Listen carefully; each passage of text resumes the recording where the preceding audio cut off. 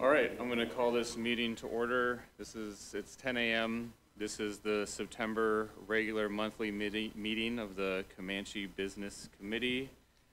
Secretary Treasurer, Mr. Tipicani, would you do a roll call, please? Forrest Tadanipa, Here. Chairman. Diane Doyabai-Sobo, Vice Chair. Here. Robert Tipicani, Secretary Treasurer, here. Hazel Tasaqua, Committee Woman, number 1. Here. Ross Carrara, Committeeman, number 2. Here. Alice Casnavoy, Committee Woman, number 3. Here. Jordan Fox, Committeeman, number 4. Here. All present. All right. Our first order of business is our invocation. Mr. Narcomi, Nansutai.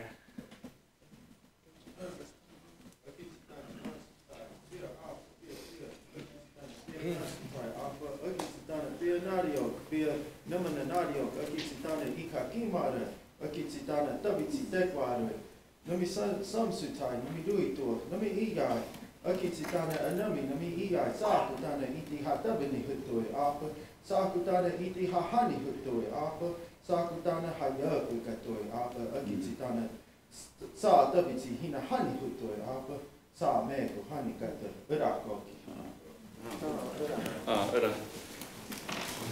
Thank you for using our Comanche language. I appreciate that. You know, it's beautiful to hear. We got some language-related matters on the agenda, so just wanted to thank you for the time and effort you put into learning that.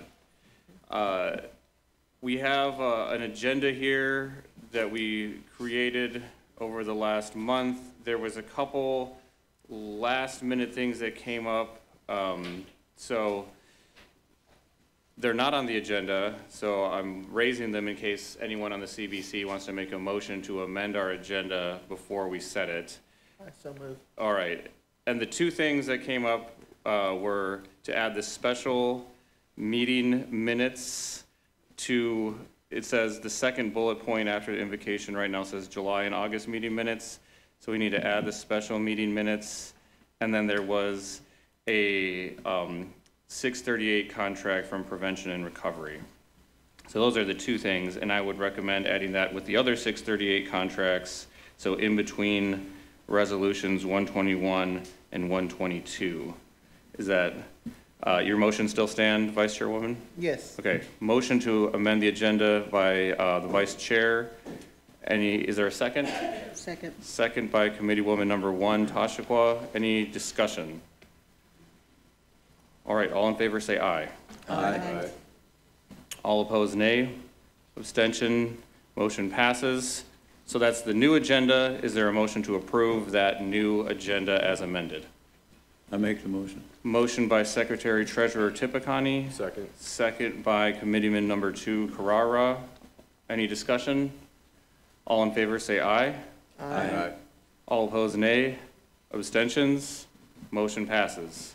All right, so the very first thing on our agenda is an award for Lacey Pueblo. Can we get the mic to whomever is going to explain and present this award? This is an exciting achievement as I understand it. Officer Pueblo and your chief come forward. If we ask the other officers that assisted her that day to come forward as Yes, well? to Officer Pueblo, stand right here. The rest of the Chief, folks we asked to right stand here. up with us. Our fellow officers, line up.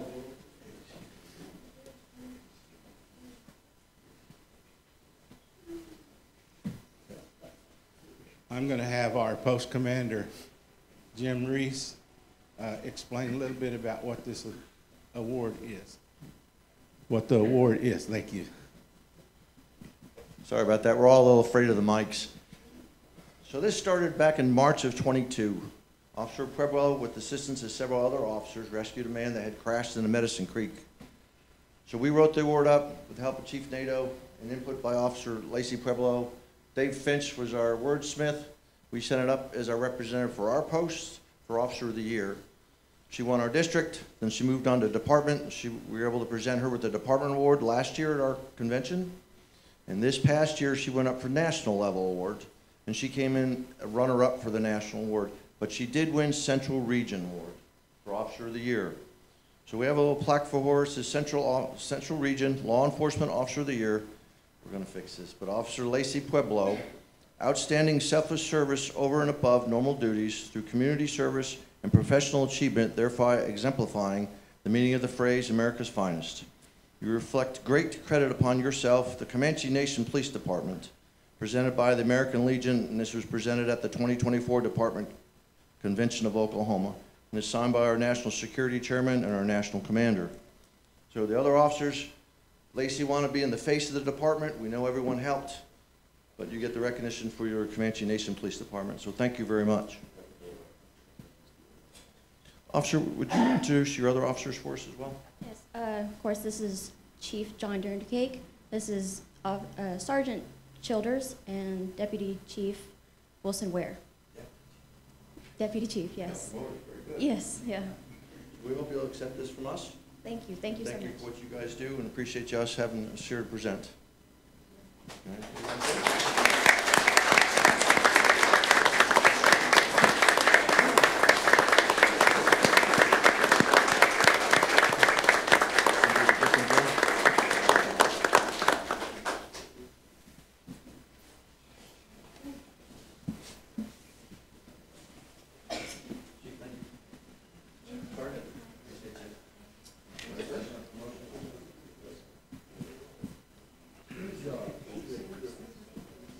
I might add that her name in the Midwest region she went up against 7 other states in our Midwest region: Indiana, Missouri, Michigan, Kansas, North and South Dakota, and Nebraska. And she won over all those states in the American Legion out of their post, which we're a medium-sized post, and they're much larger than our post. So may the good Lord bless you in what you do always, all of your supporting Nottingham and your fellow officers. Thank you. Thank you, ladies and gentlemen. Mr. Chairman, the committee, I thank you very much for letting us honor our nomina.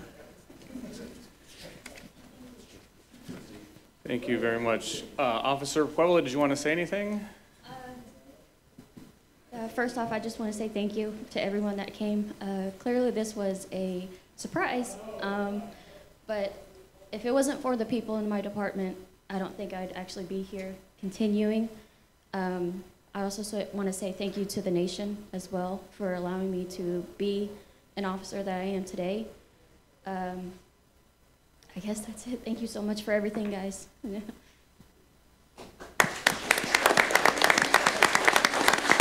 Officer Pueblo, before you go anywhere, I did just want to say thank you on behalf of the Comanche Nation. You know, I know how a lot of first responders, police officers, you know, they're humble people, and so I know that you probably just say you were just doing your job, but you really did go above and beyond duty, and you really did something, you know, special for the family and for, you know, making our police department and our nation look really good. So I just wanted to say that.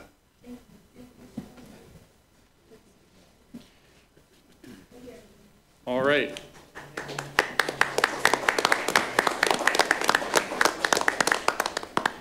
Our next agenda item is approval of minutes. We have a July meeting, a July regular meeting, an August regular meeting, and then we have a special meeting in August. So take a moment if you haven't to read over those minutes, and then whoever makes a motion, you can make it one at a time or you can make it all together, however you want to do it. I make a motion to approve July, August, and the special meeting minutes.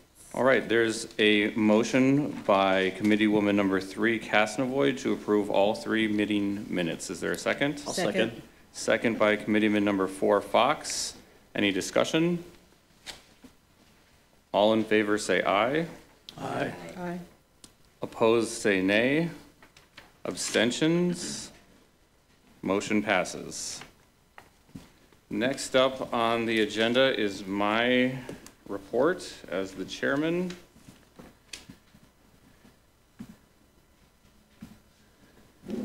I went to several meetings and I wrote several letters. And this is not in chronological order, but kind of by subject matter.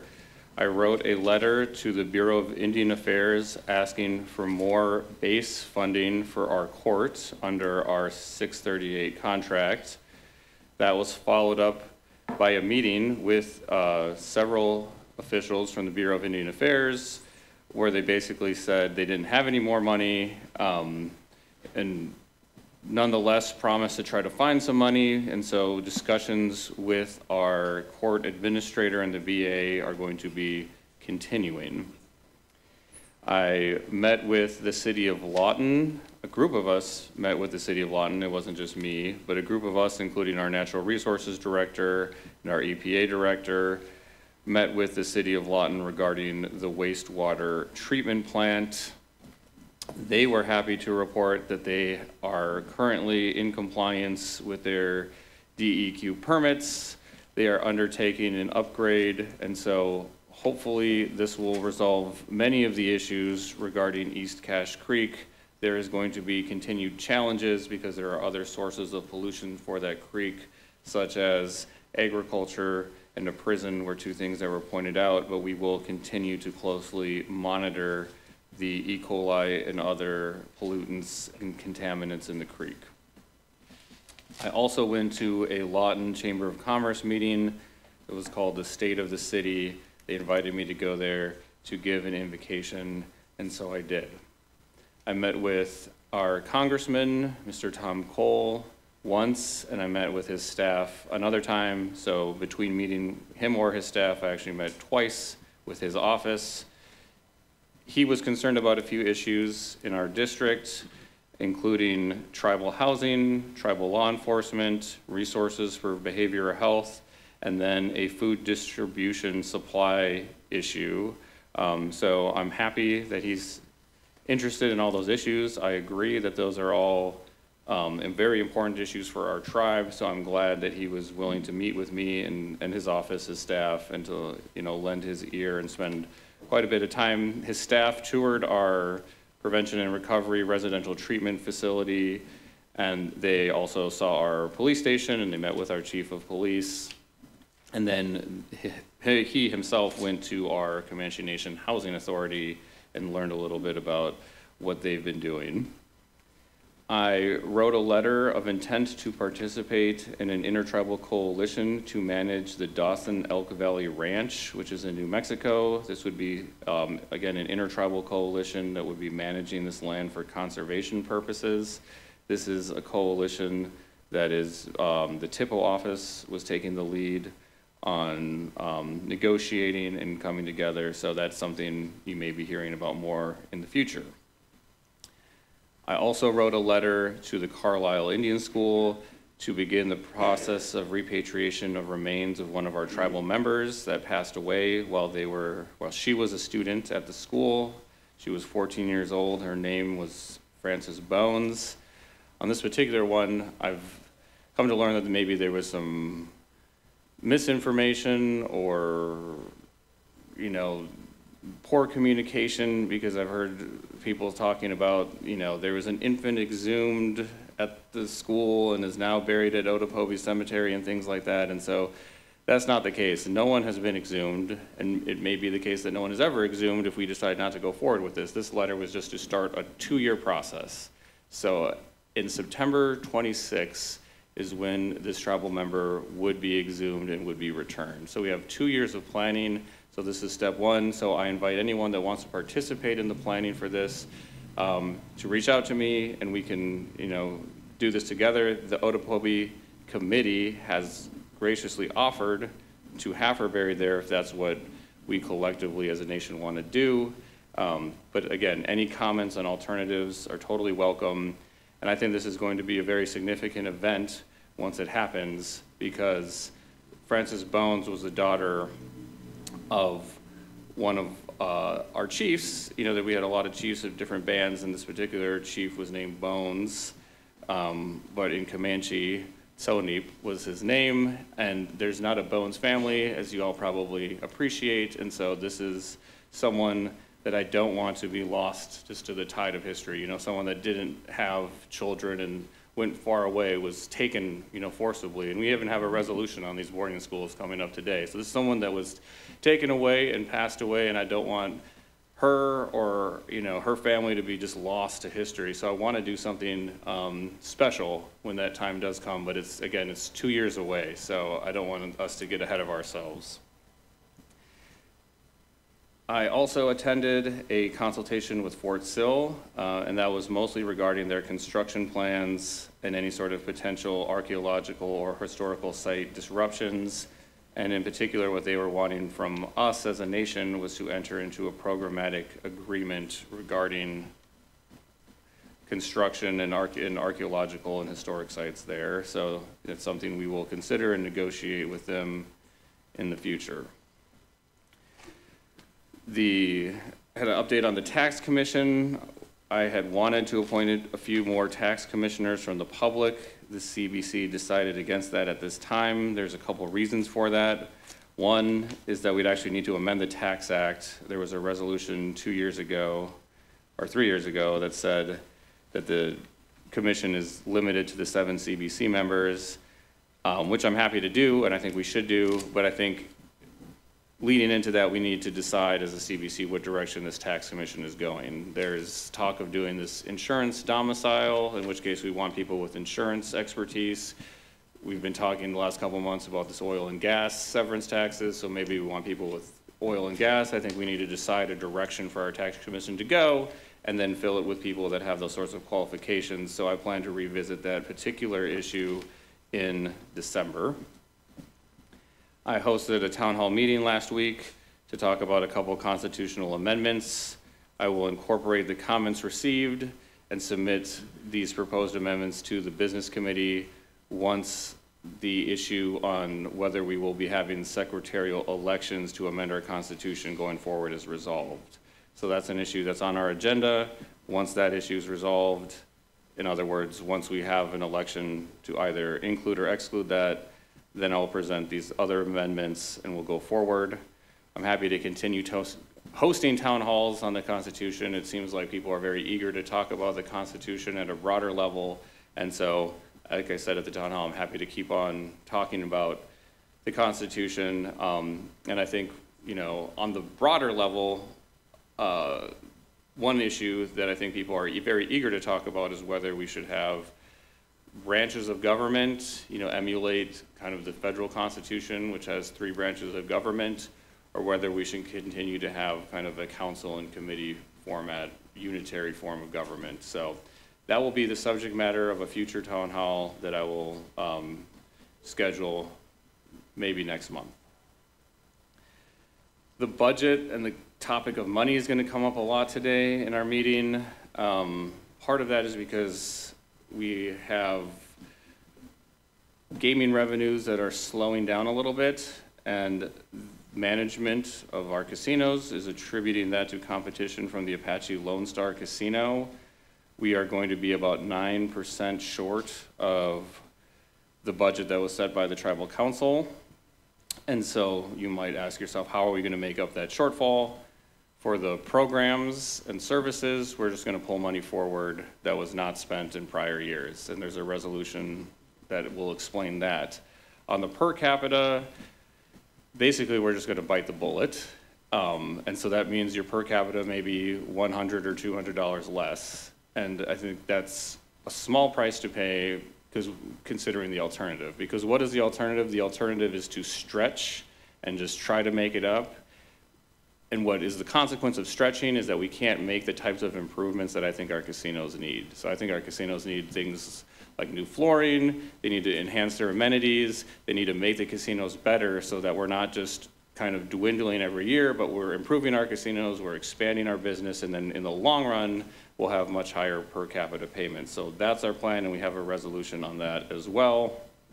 As an aside, speaking of the per caps, update your addresses. If you've moved recently, like I have, get your new address to enrollment, and you will get your per cap on time, or sign up for direct deposit. And do that by the end of the month. A couple kind of miscellaneous just announcements. If you want to highlight someone you know someone that did something really good, if you know someone that's had a significant achievement, whether that's sports, education, culture, whatever it is, contact the PIO office. I've heard sometimes that they get complaints, and sometimes I even get complaints, like, oh, you didn't highlight so-and-so, but you highlighted this person. I'm not making decisions. I'm not out there scouring. If, you know, the family usually of the people or the friends are the ones that are bringing them forward and getting PIO to know. So you have to reach out. And I know that can be an awkward thing, and, you know, people don't want to brag.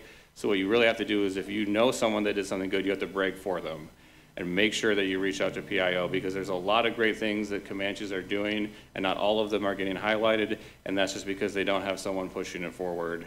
And PIO just can't know about everything nationwide all the time.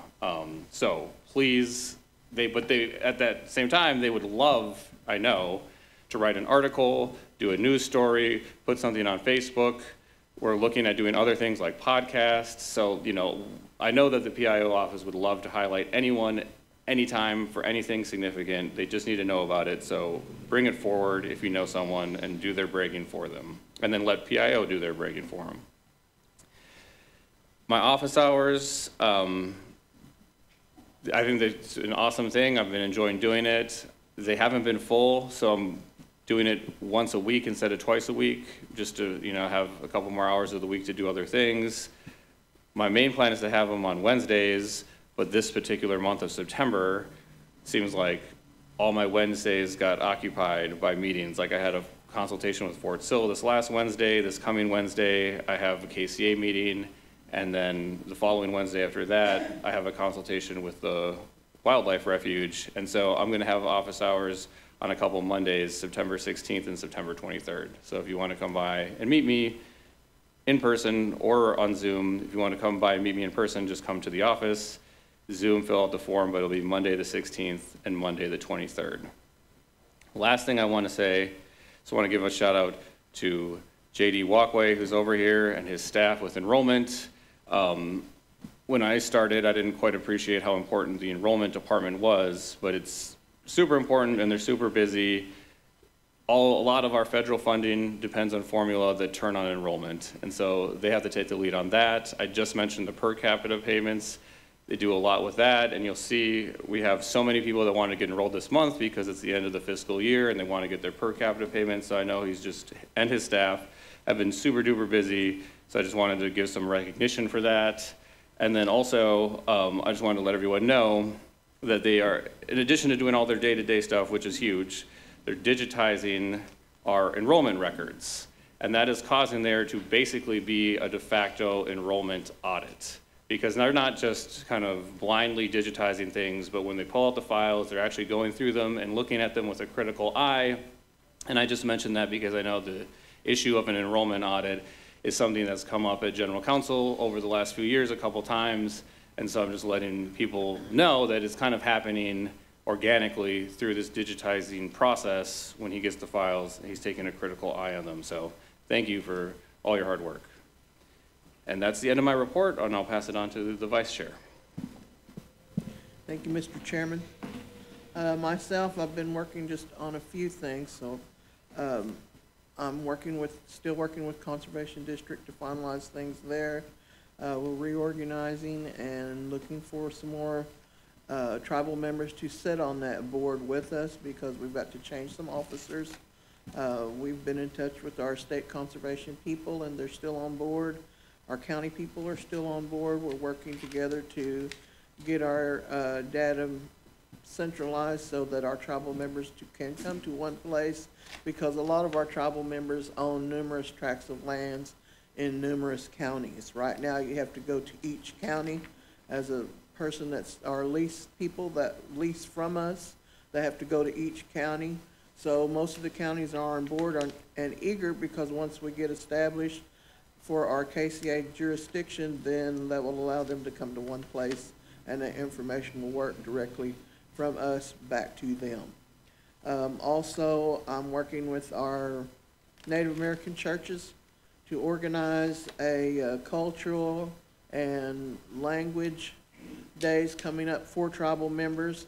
We're working on getting a panel of people together, so if any of the tribal members are interested, please reach out to our secretary Jennifer or myself or Mr. Komachi, any of the Native American Church, and let them know you're interested, because we want to bring that awareness to our, not just our youth, but our fellow tribes people, anyone that's interested. The first one we're putting together will be October 14th at Watchtaker Hall. And also, in conjunction with that, we've got some other projects and meetings coming up with myself and the chairman will travel this next week to Texas on some conservation issues for sacred grounds for Comanche Nation. And we also got some other things in the works for the tribe. And as he said, we're open to suggestions and we're trying our best to do good things for our people. So we thank you, the tribal members, for your patience and working with all of us and assisting with us to do that very thing. Thank you. Thank you. I did have a quick question for you. The time of that Native American church event on the 14th at Watchtaker, what time is that going to be at? I think that's from 1 to, it's from the afternoon, 1 o'clock, till about 8 or 9. All right. And I saw the audience had a couple of questions, Mr. Tashikwa. Yes, could you expand on the locations of the sites in Texas you will be visiting this week, please? The meeting that we have coming up is over by the San Antonio area. And it's for one of the stopovers, that's a historical stopover that our tribal people used to go to if they were on their way going down to the border for their yearly, to get their herbs and medicines and whatnot. There was an area there that they stopped over at and would do their camping, and there was spring water there. And they have current projects that could possibly mess up that ecosystem. And they've asked representatives from our tribe and some of the other conservation people in Texas to come and sit in to see if the people that are doing construction can possibly change just a few things that will help save all of that ecosystem that's there, that has native medicinal plants, the water, and the wildlife that's there. And if they change just a few things, then they can, preserve that, and that will remain, because since that's one of the historical sites for the tribe, they've asked us to go down and check on that. And the spring itself feeds the San Antonio River. Yes. And so the specific place we'll be visiting is called Brackenridge Park, which is just a park on the banks of the river. Close to downtown, yep. Yeah. All right, Mr. Wadua. Madam Vice Chairman, going back to the Conservancy for Farms or landowners, would you expound upon the benefits? On the what? On the Conservancy for landowners? The Conservation District? Yeah. Yes, what that will do, once we get everything established, where you have to go to each county to file in for applying for assistance, whether it's to help clear invasive species like mesquite trees or the thistles and thorns that all the farmers are fighting. To clear those on different tracts of land, you have to go to each different county. And it's hard sometimes for our tribal members to get assistance because each county has their own priorities, top priorities, for a lot of the federal funding that comes in for that. So sometimes what is priority for our tribal lands is not necessarily priority for that county. So once this gets established, we set our own standards that go right along with USDA, NRCS, all the federal programs that currently assist, but that allows us to do the application process for our tribal members on those various tracts of land, and we set the priority for our tribal members in our lands. And it also, by establishing this conservation district, opens up federal funding that normally goes to the state. It will come directly to our tribe, to this conservation district. So that's why, and it's not just for agriculture.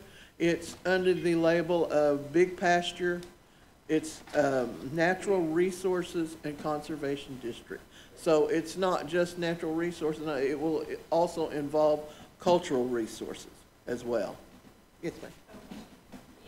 Hold on, can you just hold on 1 second? Sorry. Where did Jared go? I just want you to have a mic so that people can hear you online.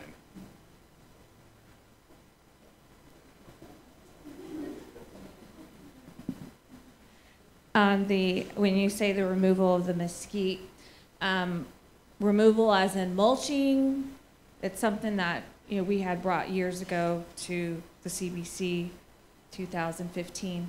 We were asking if we could get assistance to maybe purchasing a mulching machine. It was actually myself and your brother that brought that. So is Right. that something that That's that would something, do? yes. Okay, because that would be a profit yes, for the 'cause what we nation want as to well. do is not just clear it, but what you're taking off of there, we're looking at different programs that come in and utilize what you're clearing off to put a different use on there, and put things on there such as the new thing, you hear about biochar. Yes. Working with that, we have options for people that are kind of sitting on the side waiting on this to get the final okay for everything, so, yes. Anyone else? Any other questions for the vice chair? All right, thank you for your report. Secretary Treasurer.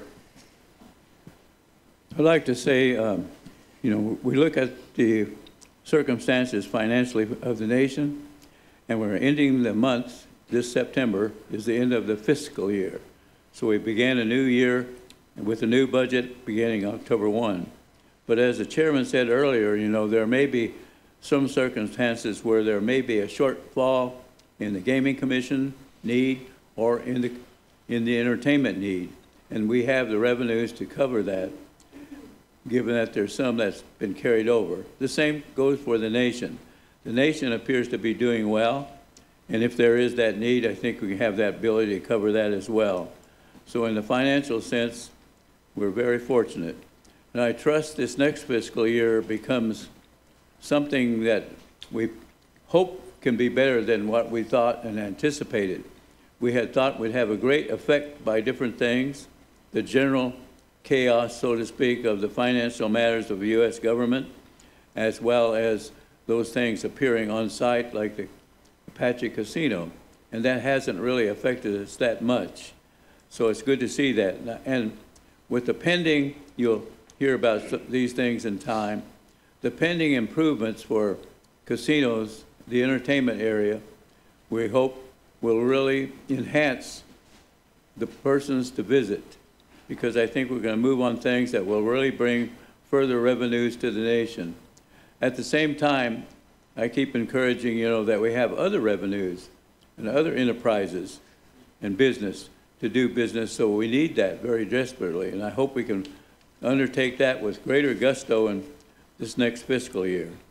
At the moment, the only thing that I attended this past month in August was Oklahoma Indian Gaming Association meeting. And as they normally have, they have a variety, they have an opening kind of subject, and that was interesting to me because it seemed to be so psychological that I was ready to jump over the roof. But anyway, sometimes those kind of comments and those openings wake us up to think about something other than just the circumstances at hand. It makes us think about what we're doing, where we are, how well we're doing. Are we doing our job? Are we on top of it? So I think that kind of sparks those beginnings to a conference like we had there in Oklahoma City. Also, I picked up, things like if you get into the area of improvement of your entertainment, your casinos, and et cetera, that have 5-year plans. Build out 5-year plans and look ahead to see how you're going to really invest in those things. You can't do it with just a short-term plan. You have to have a long-term plan. And that was really suggested, and I really appreciate it because I've always believed in that in my life. And then it's even greater than that, because if you can go up to 10 years, you're very smart. It's smart to look ahead, because as you have opportunity to do something within your 10-year plan, you can move on it. But you really have to put yourself together where you put those goals, those objectives down as we move forward. You just can't do it as a happenstance each fiscal year. What we can do, we need to say, this is the fiscal year to do this. This is the fiscal year to do that. Yes, you can move it up if you have additional revenues and opportunities. The other things I found out, I was a little amused about it, and they said, no matter what planning you do, You have all your master planning, then you have your construction planning. Remember this, there's no perfect plan. So they always advise you to have contingency fund. Have monies available beyond what you needed to do that basic job. Have money available. So if something comes up, and they said there's no perfect plan, and don't feel bad about it. That's just life. Things come up. But have that contingency available. So you need to have that fund available. So don't just think that the plan is this, because you can construct it at this dollar, but think of that a little beyond, where you have that additional dollar in your place. There was other things that, I picked up, and I could go on, but the other thing that I think of most importance to me was cyber security. More and more, things are being tapped and hacked. In fact, I learned the ones presenting that said, it's a business. It's a business now. There are business persons in the world, even in the United States, that are hacking. That's their job. They're finding out different things about us. They like to find the information. They like to, of course, find anything fiscal, anything that has a dollar bill to it. So they encourage us to really be smart about cyber, securities. And I know a few years ago I visited with the banks, and we all got together, and because we have accounts here and there, so they invited me. We sat down at that time on this subject. We went through and explained all kinds of things that can be done. And at the end, the one that was really sponsoring it said, I want you to know there's no safe system. So always be on guard, always monitoring that to see that you are on top of your cyber, security, because they can steal real quickly. And we have had that effect at the nation. Someone tapped one of our circumstances. So we have to be very wise, and they said, be on top of that. The other thing I picked up was that there are some casinos, and they're just looking at it, I think, but they're operating cashless, and we're beginning to hear across the country, United States, this pending digital. It's always news that it's pending. I don't know if it is or not, but if you look at it, it's probable. There's a probability that we may go digital. No cash. Some places right now across the country won't take your dollar bill. They'll take your card. They'll take something like that, your credit card, your debit card, but they won't take cash. Some places have gone digital. They want to be everything online, in the record, all digitized. So that's something that I think the federal government's been looking at, and we have to be aware of it. But they did mention that some casinos are doing that now. And of course, I asked the question myself, as I listened to that, how does the gamer control himself? You can go into that with a digitized circumstance. Think about money in your bank, and the first thing you probably rolled over the money in the bank. You can put yourself in a hole real quick. Today in the United States, the debit of the national budget is phenomenal. It's out of range. I don't know if we'll ever get on top of it in the next decade or so. But the other thing is that credit card debt. The credit card debt of Americans is phenomenal. When you see how much the debt is on credit cards in the U.S., that's staggering. So when I thought about that, and I thought about digitized gaming, well, you could go in there. You want to be sure that you can handle it. So at that point, boy, you really have to be a master of your accounts and of your monies, because you can become so addicted, it's so fun to be that way, that you just go overboard and go in debt. So that consciousness came to my mind. But anyway, these were the interesting things I heard. There's talk, about sports betting. People want sports betting. And I don't know how far that's going to go, but there's sports betting. One of the points that I appreciated, too, is that as we get into this world of that location of business in the casinos, and that kind of money. It should always be a place of integrity. You want integrity, you want honesty, you want goodness there. So that's something you have to work on very hard. And anyway, another point was I think we have to be prepped, Comanche Nation, and I have to be cautious here because I don't want to open up and scare or open up floors where they'll cause something to challenges us.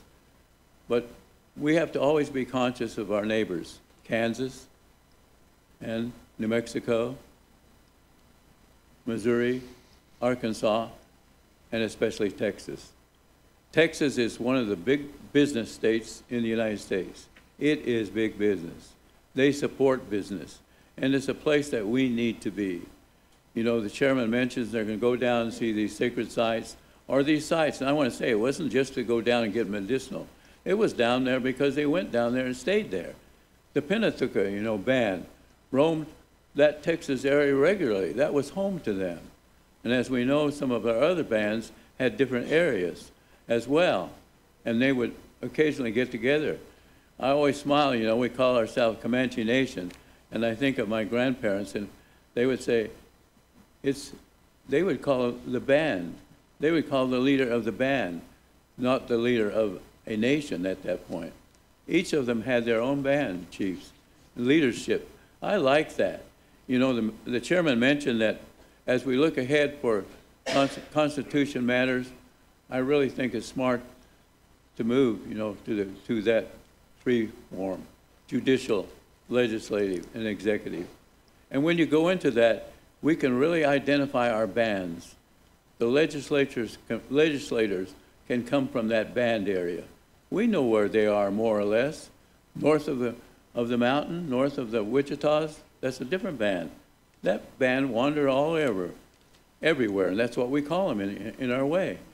Then we have the south band of Cache in that area, the Quahada. Well, anyway, we can identify the areas by bands and keep our culture going. So I really hope we do that. And excuse me for making that comment. I just had to add to it. But the thing I was mentioning is we have to be wise about Texas. We need to move to Texas in many ways, just for commercial reasons. You think of gaming, yes. There's another thing that's on the horizon that I really like, and that, you know, we have Aboriginal territory all the way to southern Colorado, half of New Mexico, Texas, even Mexico. But we have all that territory, Aboriginal. One thing that has happened now with the present circumstances of the administration and the Department of Interior, you can get land into trust in that Aboriginal area. One tribe has done it. And you know, we need to be moving on that, getting some of those lands into trust. And then it can afford many options and many opportunities. So I just encourage us to think about that.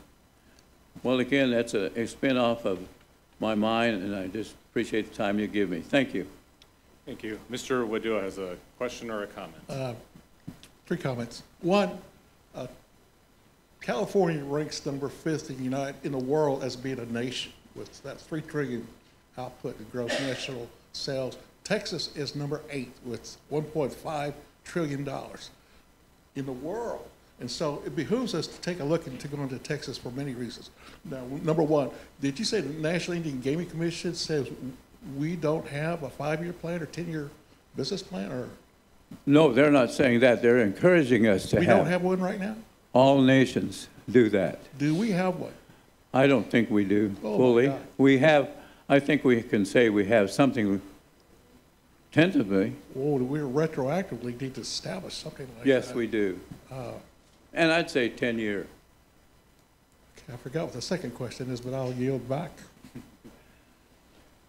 Thank you. Any other questions for Mr. Tipicani?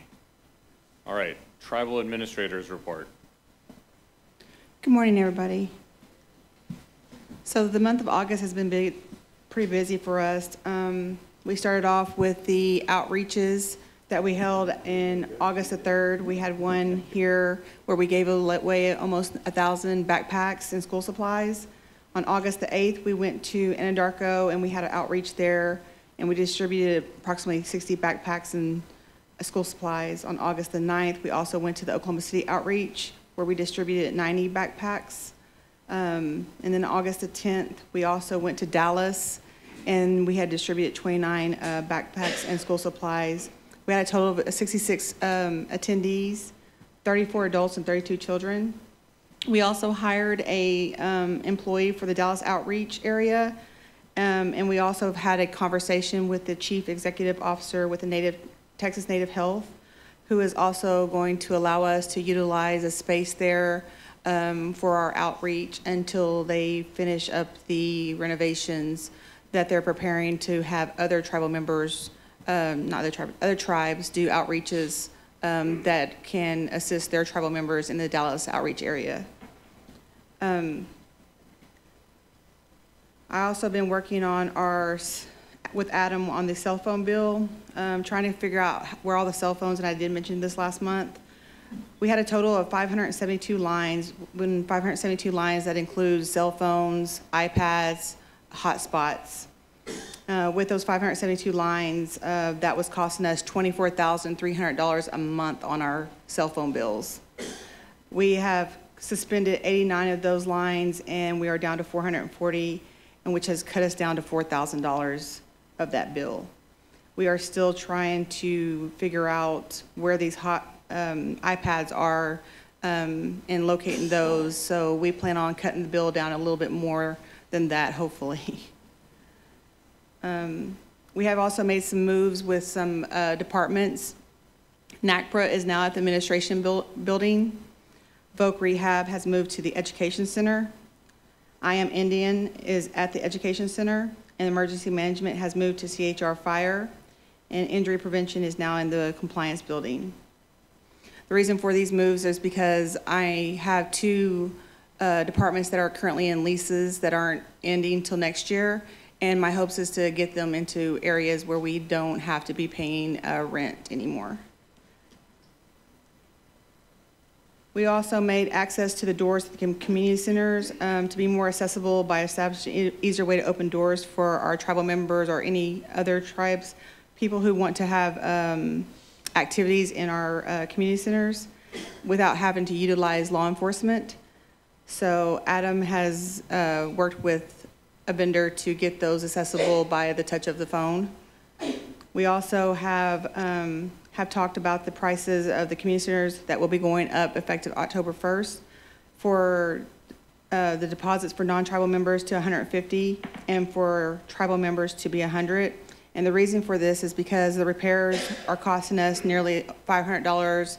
Sometimes when there's activities in those community centers, it's a huge repair for us, and it costs us, the tribe, $500 to repair those restrooms when something's going on and something is broke. It's a cost to us, so the deposit really doesn't cover that cost. So, and we also, sorry. I also want to give you an update on the tribal employees of Comanche members. So with the tribe, we have approximately 385 employees. Of those 385 employees, we have 258 that are Comanche tribal members, which is a total of 67.01% of the 100% of 385. We have implemented orientation, and we have involved IT, WIOA, compliance, property and procurement, and HR as part of a full day of orientation. So when we have the new hires, it's every 2 weeks. They come in and they are in a full day of orientation.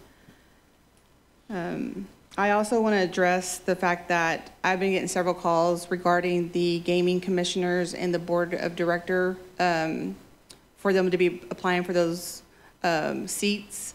So we do take resumes. You don't have to do it. The way it was set up, Paycom only allows you to go through them to like put in your application, but you don't necessarily have to. You can bring that resume up here to the HR office, and they'll give it to the chairman. So I want to also say that we've been working on the fair. The fair board and them have been really busy, and they've been having a lot of meetings, and now they're weekly. So on September 26th at 8 a.m., they will be opening up the north gate to let tribal members line up for their camping spots. It's a first come, first serve, and we will not be doing anything online like they did in the previous years. And I also want to let you know that we will be honoring 3 Comanche members Saturday, September the 28th, after the grant entry for a Career Hall of Fame inductees. One of them is Eddie Clark, who's Oklahoma Hall of Fame for jazz, Lanny Asa Permy, Oklahoma Military Hall of Fame, and Dr. Cornell Pee Wee Wardy, Oklahoma Educators Hall of Fame. That is it for my report. Thank you. Tribal Attorney. Good morning, everyone. Hope you're all doing well today. I'll be reading off the cases that the tribe is currently involved in, along with a brief update, and then the cost billed and the most recent billing statement sent to the Comanche Nation on August 20th, 2024. So the first case is Cherokee Nation v. Department of the Interior. That case was filed in federal district court in Washington, D.C. In August of 2020. In that case, some eastern tribes have sued the Comanche Nation, the chairman of the Comanche Nation, some other elected officials of other tribes, as well as the governor of Oklahoma in their official capacities. That case has kind of been put on hold because there is a dispute over who can represent the governor of Oklahoma. So the Oklahoma Supreme Court is hearing an appeal or oral arguments between the Oklahoma Attorney General and the governor of Oklahoma's attorneys on who can actually represent the governor. The fees billed for that were $4,456. The next case is Comanche Nation v. Department of the Interior. This is a case where the Comanche Nation has essentially sued the federal government and the Fort Sill Apache tribe to enjoin gaming on a trust allotment. There's really not been much of an update over the past few years. There's a motion to dismiss filed by the federal government against the Comanche Nation. But as I said, that motion has just kind of been on hold in federal court. That, by the way, that case was filed in the Western District of Oklahoma. And our most recent statement showed $0 billed for that case. The next case is Otopobi Herbert v. Sovo. In that case, former judge Otopobi Herbert sued the CBC for essentially wrongful termination. She sued for $1 million for tortious interference with a business relationship. She is seeking $197,000 for breach of contract, sued for $1 million for defamation, and then $1 million for mental distress, humiliation, and embarrassment. Most of those claims were dismissed by the district court. However, the breach of contract claim still remains, and that case is currently sitting in the Comanche Nation appellate court. The last statement that we billed to the Comanche Nation showed $0 billed for that case. The next case is Cassenvoid v. Comanche Business Committee. This was a case where Ms. Alice Cassenvoid sued, alleging that her suspension was unconstitutional. That was in November of 2023. It is currently in the appellate court, and there's been no action on that case since December. And so the fees billed for that month were also $0. The next case is Dr. Cornell Pee Wee Wardy v. Walkway. This is a case where Dr. Cornell Pee Wee Wardy sued Mr. Walkway in his official capacity to enjoin the recall against him. That was filed in the Comanche Nation Appellate Court in early 2024, and the court has not ruled on the constitutional issues, and there are also some ancillary issues over some confidential and privileged documents that have also not been ruled on. The most recent bill to the Comanche Nation, it was $81.75. The final case is Tatanapa v. Comanche Nation. This is where former CEO of Comanche Nation Entertainment, Miss Mia Tatanapa, sued the Comanche Nation, the CBC in their official capacities, and the CBC in their personal capacities for breach of contract, due process violation, breach of property interests, and fraudulent inducement of contract. In total, she's seeking about $1.6 million in damages. The latest update for that, the district court dismissed all of her claims except for her breach of contract claim against the CBC in their official capacities. She has since filed a motion to reconsider, and then the nation and the officials have filed counterclaims against her for breach of contract, breach of fiduciary duty, and unjust enrichment.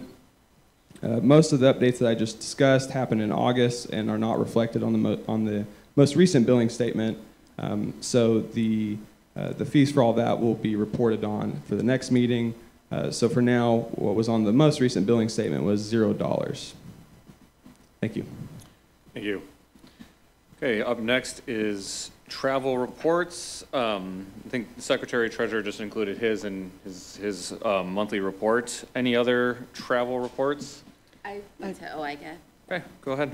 There were over 3,000 attendees at the conference. There are several classes. I attended topics covering future projects, planning, financing those projects, cybersecurity, regulation, workforce development. One of the key takeaways is the importance of, one of the key takeaways was the importance of protecting every aspect of our tribal imprint through technology and with the cyber, attacks. Even through our gaming operations, we need to manage how we incorporate and how we use to our advantage in businesses, government, and tribal gaming. And I also attended the trade show through the conference. Thank you. Thank you. Ms. Tashikwa? Yes, I attended the Shoshone reunion in Idaho, and all I can say is that it was a great experience, and I encourage our tribal members to start participating. It's very interesting. You will learn a lot. And I attended an executive committee meeting, and one of the things that everyone is experiencing is that it's getting so large that the facilities, they're having a hard time, facilitating, each event. And I know that this coming year, we're going to be holding the reunion next year, I believe. It's next year. And so we are going to be dealing with that issue as well. So, but again, I encourage everyone to try to participate and attend one of these Shoshone reunions. It's very interesting. So we are the host next year, and it's going to be the 3 days before Comanche Fair. So you got a little over 1 year to figure out how to be in attendance. If you got to take leave or get comp time or whatever, you got a full year. So think about it. Any more travel reports? I don't think so, but just to double check. Okay. So up next is our new business and all of our resolutions. Our first resolution is from the Enrollment Department, resolution number 115-2024. Thank you again, Mr. Chairman, for that wonderful sentiment you gave to our Enrollment Department. We appreciate it. We also love helping our Comanche people. So, again, if you have any questions over anything with enrollment, feel free to call. This is for September. I'll start from the second whereas. This list includes the names of applicants who have been verified as eligible pursuant to Article 3, Section 1C, membership of the Constitution of the Comanche Nation, which states all descendants of allottees eligible for membership under the provision of Section 1A of the article having 1/8 or more degree of Comanche Indian blood. And now, therefore, be it resolved that the Comanche Business Committee accept the verification of eligibility for the applicants as shown on list number 1338 by the Comanche Nation Enrollment Office. And be it further resolved that the Comanche Nation Enrollment Office notify the eligible applicant by letter of their approved membership, and further that the enrolled member be provided information concerning their enrollment, including name, date of birth, roll number, social security number, and degree of Comanche blood.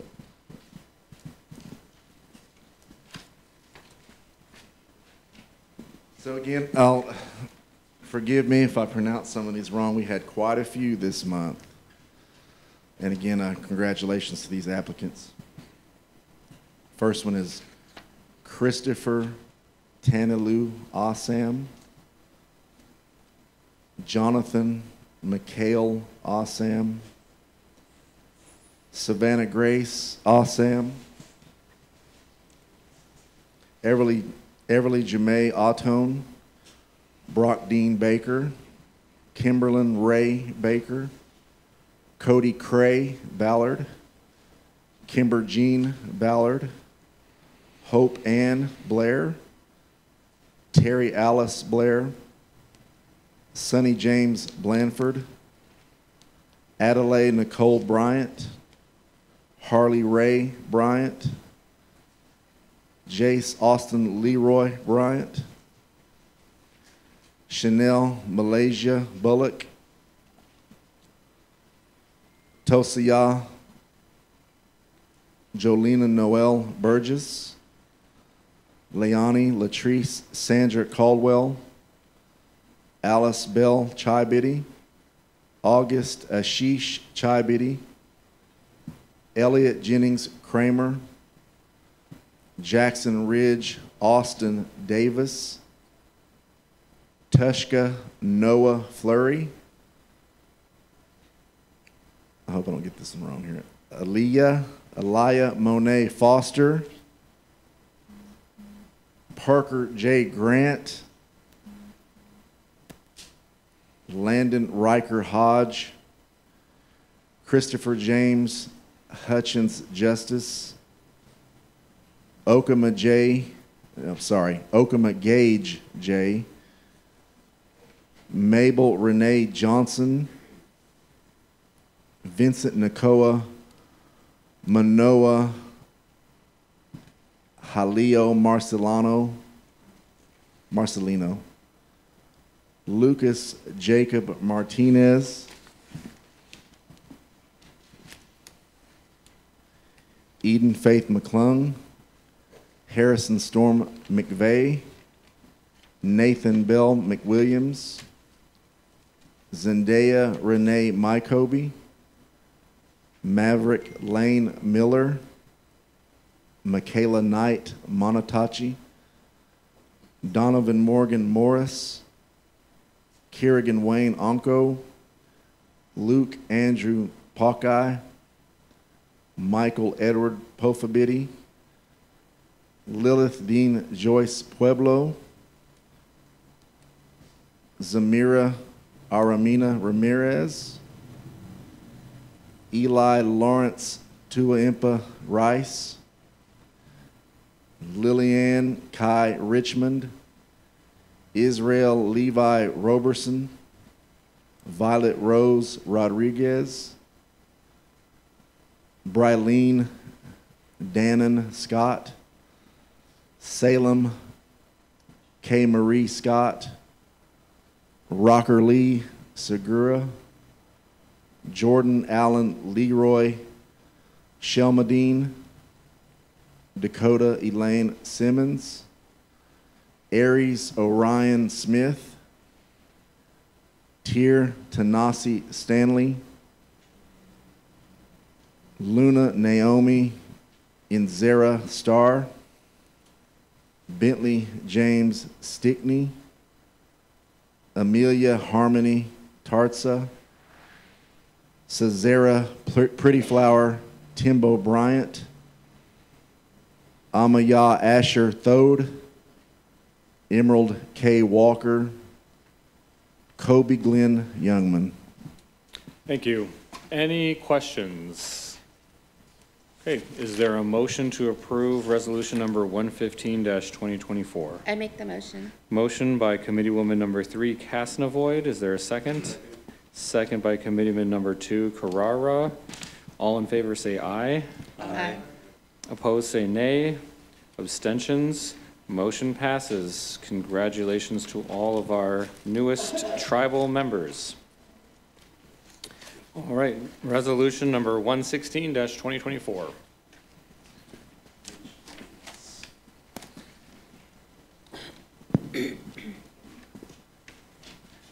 This is the ineligible list. Okay, I'll start from the second, whereas the documentary evidence on file with the Comanche Nation Enrollment Office and information furnished by each applicant named on list number 1339 does not possess the required 1/8 degree Comanche blood as provided by Article 3, Section 1C of the Comanche Constitution.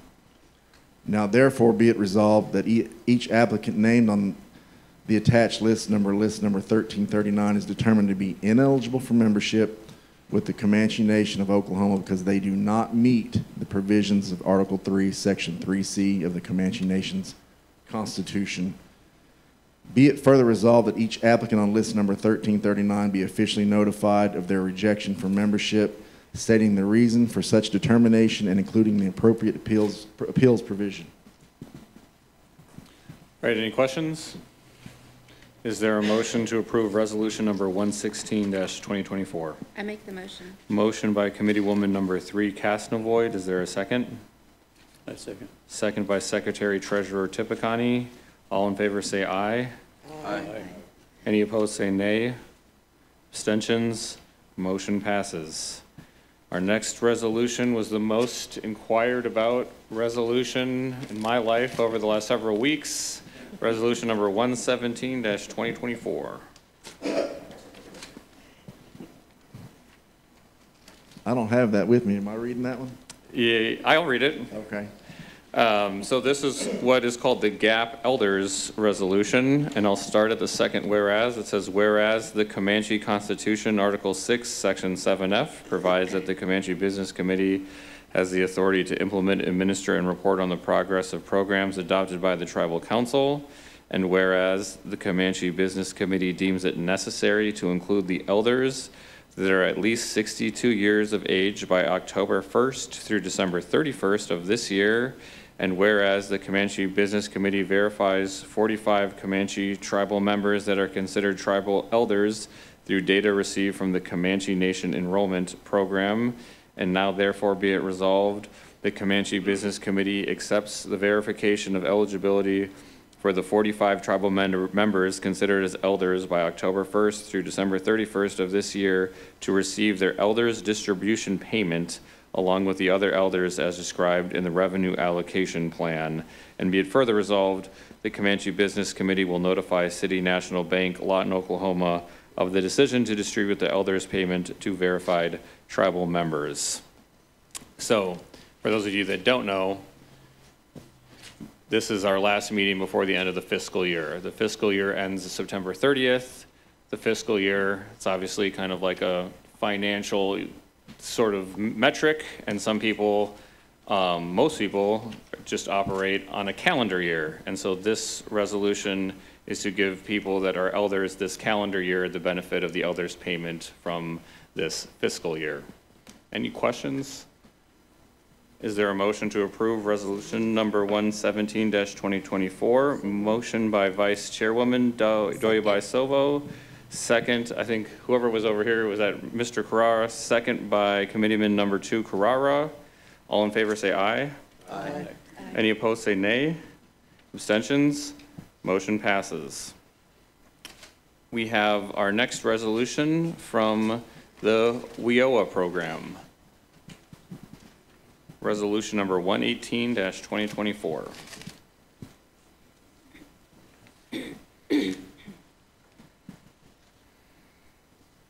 This resolution is to approve the amendments to the workforce WIOA guidelines for the work experience. Whereas the Comanche Nation is a federally recognized tribe with the Constitution approved by the Secretary of Interior on July 9th, 1967.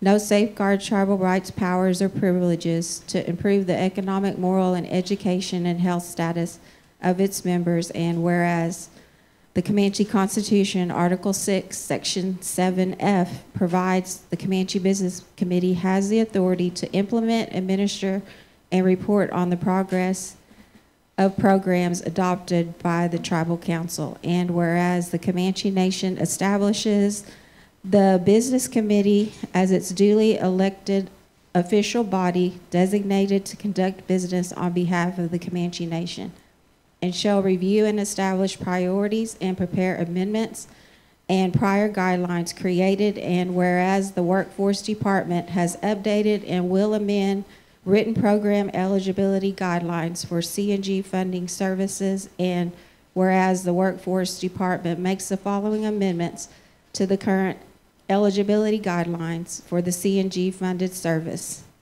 Number 1, work experience, WE program. At any work sites, depending on the job duties and plus any credential attainments, clients' pay rate will start at $15 an hour and will not go over $20 per hour. A matrix will be developed based on the educational attainment, training, completion, past work history, and time been out of the workforce will be considered when scoring the client for an hourly rate recommendation. Participating clients will be required to attend one career development class hosted by the workforce staff and local workforce partners prior to the starting of the work site. Topics will cover resume building, learning how to budget, dress for success, interview skills, soft skills, hard skills, focus group discussions, career assessment, and time management. These services can now be provided once a year for a 6-month waiting period if the program is unsuccessfully completed and no employment could be obtained during the 6-month waiting period. A new worksite placement will vary to allow additional eligibility training or to enhance current skills and learn new skill sets. Number 2, client will not have the option to return to the same worksite as before unless the worksite is going to train them for a different position within the department to advance the skill learned in the prior placement. The work sites will increase its time frame from 8 weeks without extension to 240 hours or 12 weeks, whichever comes first. Emergency extensions will be granted if the employer needs time to hire the tribal client. The request for extension must be submitted in writing prior to the end date for consideration and approval by the director. Funding must be available for the extension to be considered for approval. Client negligence of completing this service due to dropping or being terminated prior to the completion will have a 2-year waiting period, and that is going to change in this resolution to a 1-year waiting period, and a favorable recommendation must be submitted by the workforce job developer or other partner or past employer before being eligible to reapply for services. The services provided to the clients who are unemployed, part-time, or full-time permanent employees will not qualify. Therefore, it be resolved, the Comanche Business Committee hereby approves the updated and amended Workforce Department guidelines effective September 7th, 2024. All right, thank you. And as I understand it, as you pointed out, one of the main changes this will have to our workforce guidelines is to reduce the waiting period from 2 years to 1 year for those that drop out or are terminated if they have a favorable recommendation. As I understand it, the other significant change to the guidelines is to increase the pay rate from $10 an hour to $15 an hour. Is there any other thing that you want to explain just in kind of layman's terms? Another important thing is that the time frame of the training is going to go from 8 weeks to 12 weeks, giving them more time to be in that workplace. And then another significant change is they weren't able to be placed at the same work site. So now they can go back to the work site as long as the work site gives them another training skill set that they're going to acquire if they're replaced there. So if they get a placement at one work site 2 times, then that's going to give them significant work history to be able to apply and get on permanently within the nation. So I think those big changes are going to enhance the participation of the clients on the work experience and just help them to build upon their skill sets. All right, any questions from the CBC? Okay, any questions from the audience, Mr. Tashikwa? And just let Jerry get you that mic so we can all hear you. Yes. Can you tell what the average persons that are in it each month? Is there average, or how many we have? Like, do you have employed right now or in training? How many clients do you have in an average month? On the work experience activity, it can range from 5 to 10 a month. And on classroom training, it's probably triple that, probably 20 to 30 a month. And I think when we talked about this, you said that your goal is to have 70 clients for the work experience program annually? Yeah, 70 to 75. And then on our youth program, there's over 100 that are served. Any other questions? All right, is there a motion to approve resolution number 118-2024? I'll make that motion. Motion by Committeeman number 4 Fox. Is there a second? Second. Second by Committeewoman number 1 Tashikwa. All in favor say aye. Aye. Any opposed say nay. Abstentions? Motion passes. All right, at this time it's 11:16 a.m. and I'm going to call a 5-minute recess for the benefit of those that want to use the restroom, but mostly just for the benefit of our stenographer to rest her fingers. So we'll be back in exactly 5 minutes.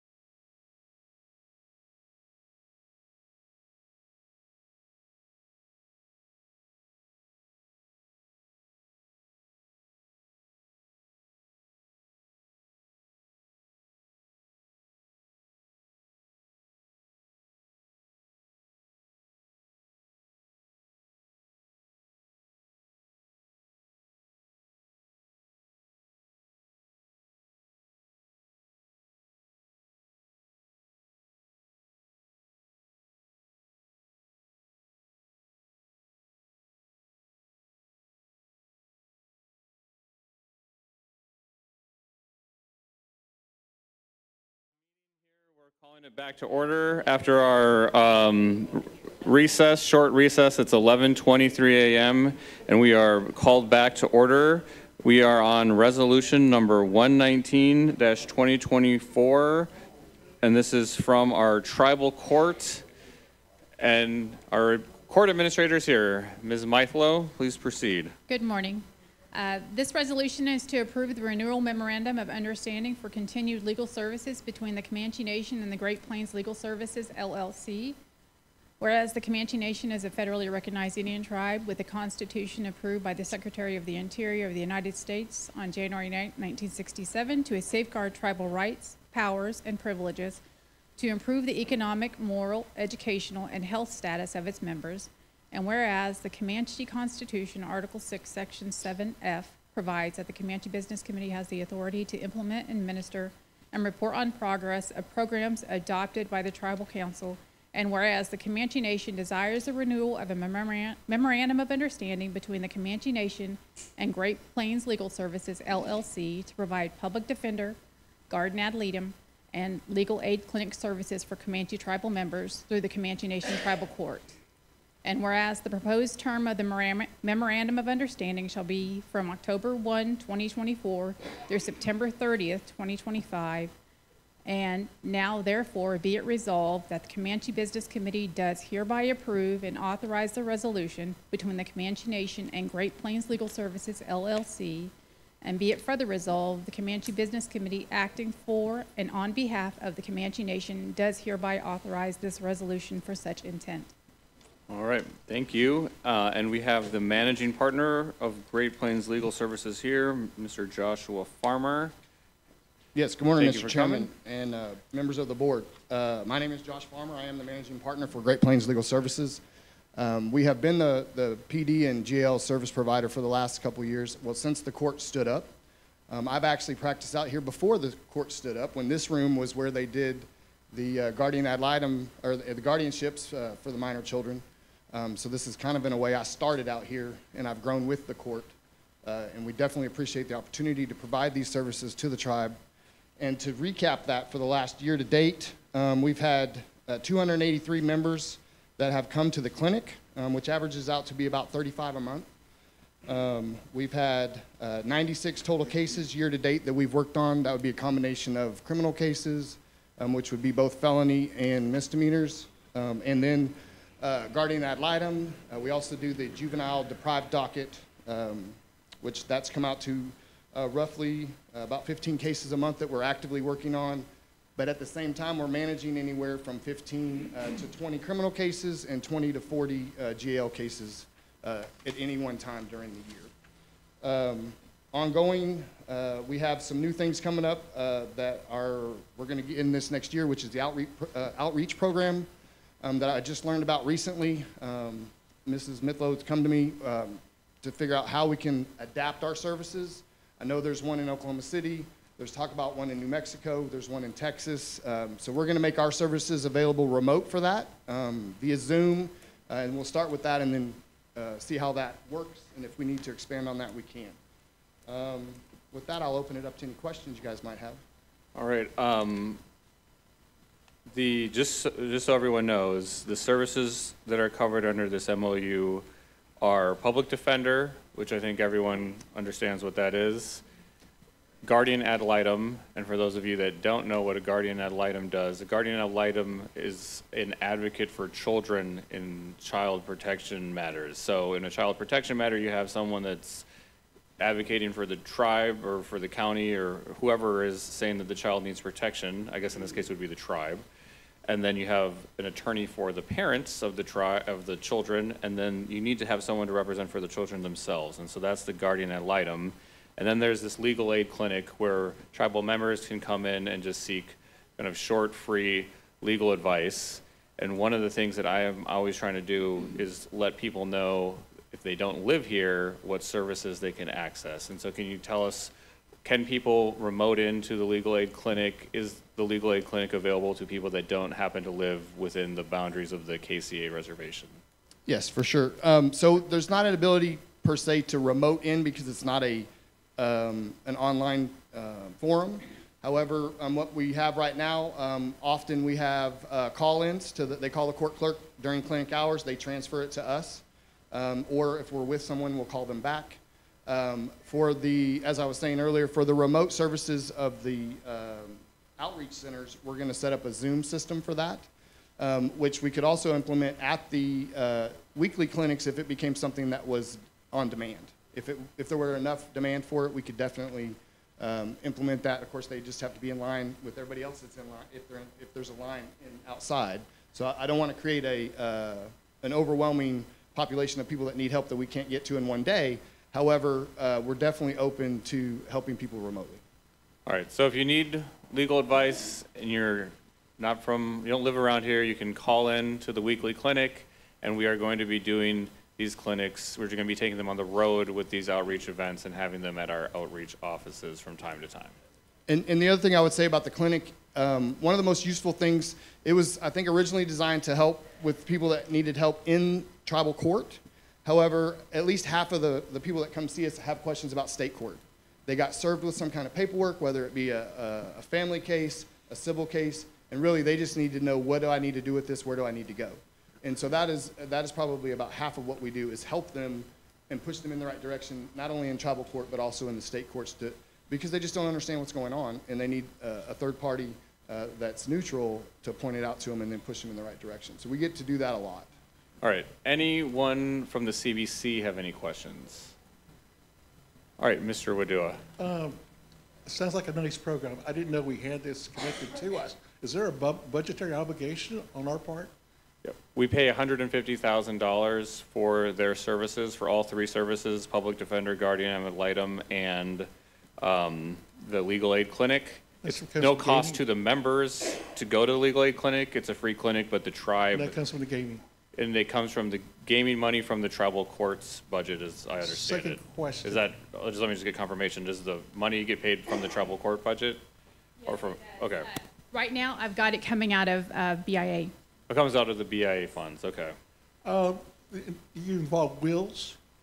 Yes, we do a wills clinic every quarter. I think year to date, we've either started or completed we have 65 attendees this quarters, and we've either started or completed all of their wills, so they're in some point. But yes, we do one a quarter.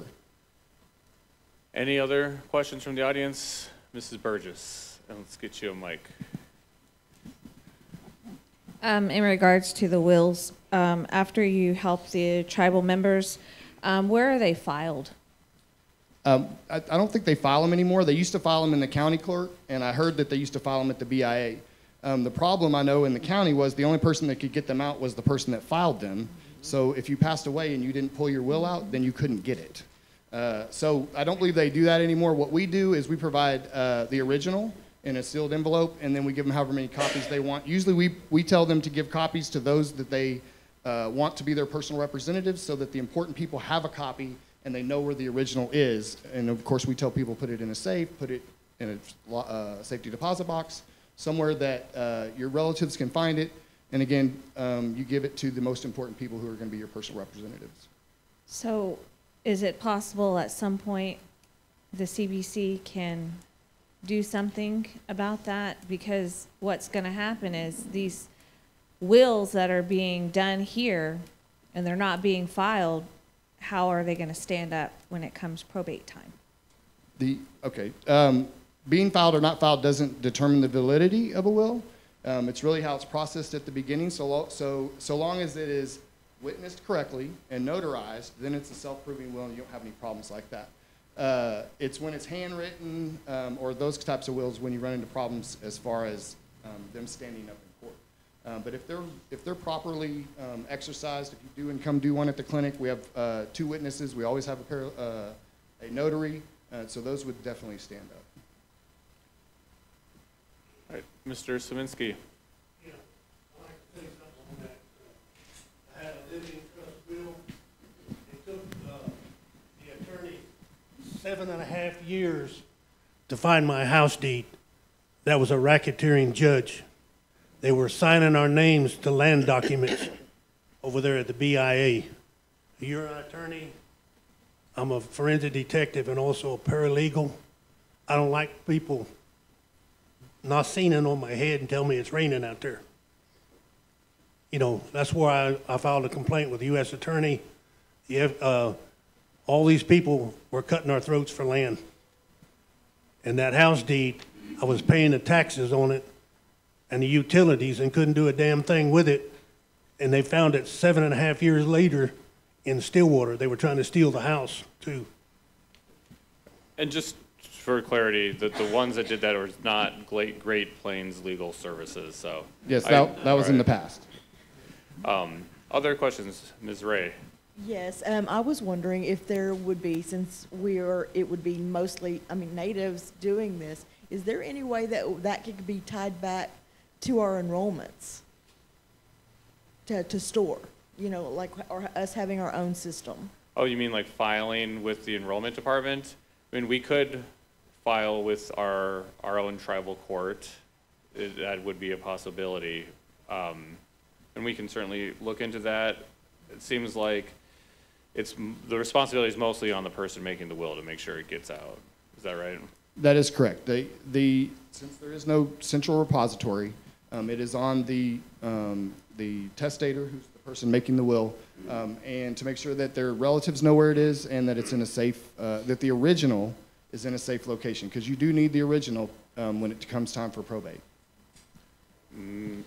Do other places have central repositories that do not require the decedent to be the one that accesses it?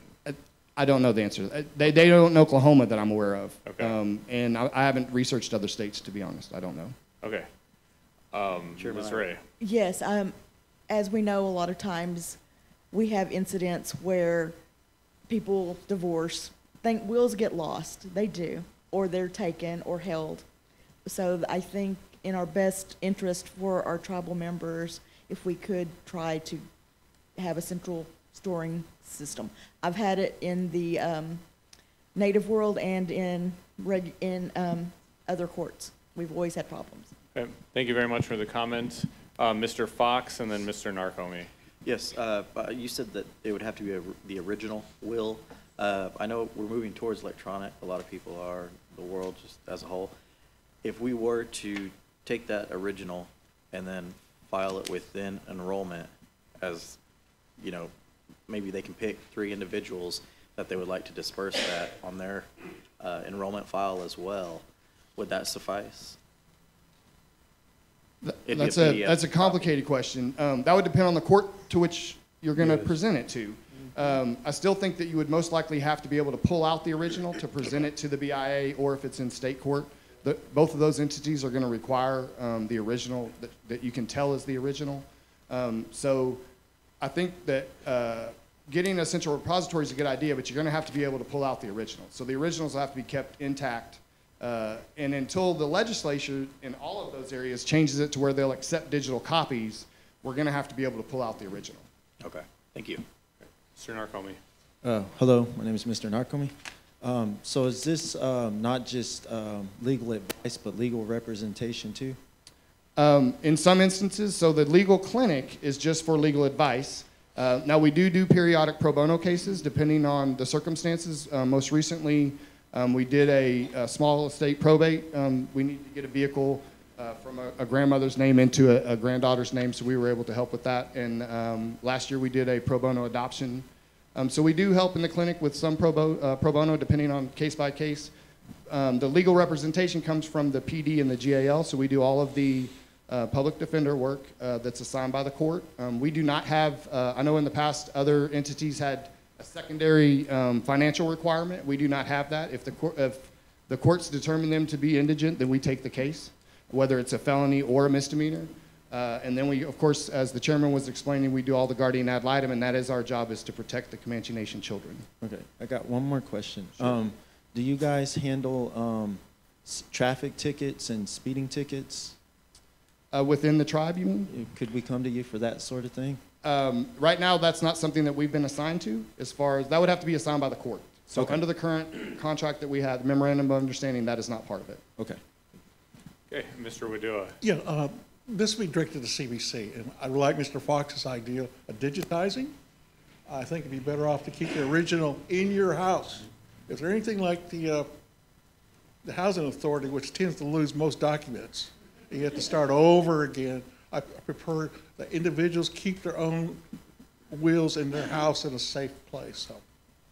And I will say, Mr. Chairman, that if you do lose your will and you did it at the clinic, we have a digital copy of a blank one. So we keep once we draft your will, we keep the digital copy that's blank, that's unsigned. So if you need to amend it, or if you need to replace it because it got lost or destroyed, and you did it with us, it'll be much simpler. You just come back out to the clinic, we can pull it back up and reproduce it for you. All right, thank you. Thank you for, going into the legal field to be a legal aid attorney. It can be thankless, but, I commend you for that and encourage everyone. It's not fun to think about death, but it's important to plan, especially, with fractionation of land. So I encourage everyone to come to the clinic and create a will. Any more questions from anyone? All right, is there a motion to approve resolution number 119-2024? I make the motion. Motion by Committeewoman number 3, Casnavoid, seconded by Vice Chairwoman Doya-By-Selvo. All in favor say aye. Aye. Any opposed, nay?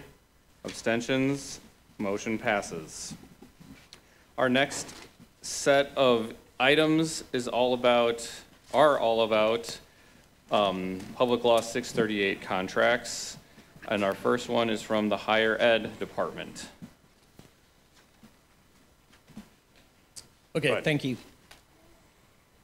This is a resolution authorizing Comanche Nation to renew Public Law 93-638 self-determination contracts for higher education, adult education, and job placement and training programs. And I'm going to skip down to the third whereas.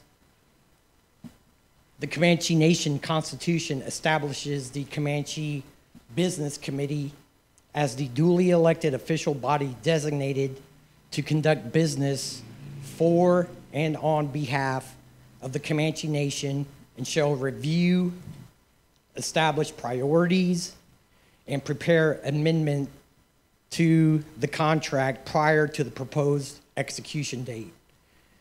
And whereas the proposed term of the multi-year contract shall be from January 1st, 2025 through December 31st, 2027.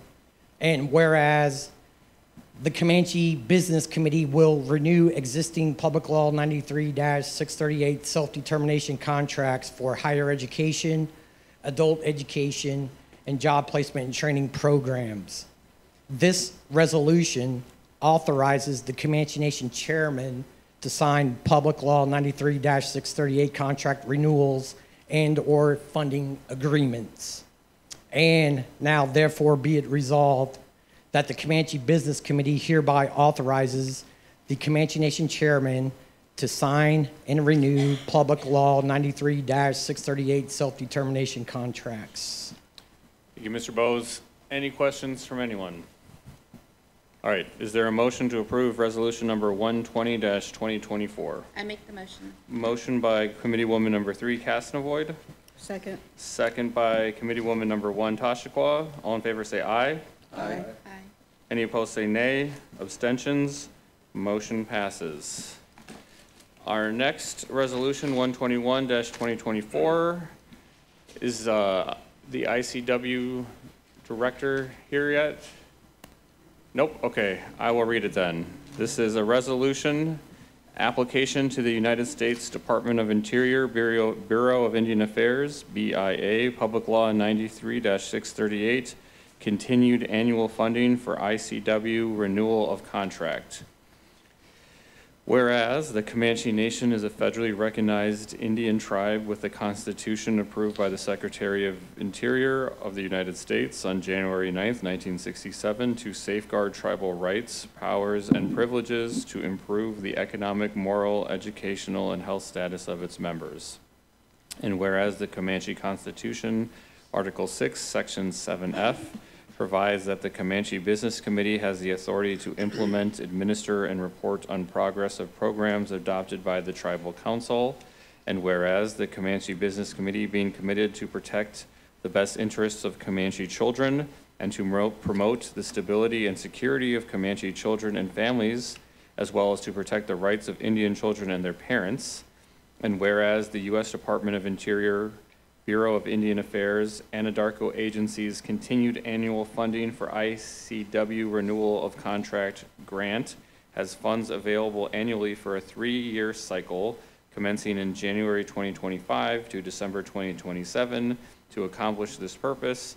And now therefore be it resolved that the Comanche Business Committee does hereby approve and authorize the submission of a contract grant application to the United States Department of the Interior, DOI, Bureau of Indian Affairs, BIA, Anadarko agencies' continued annual funding for ICW renewal of contract grant.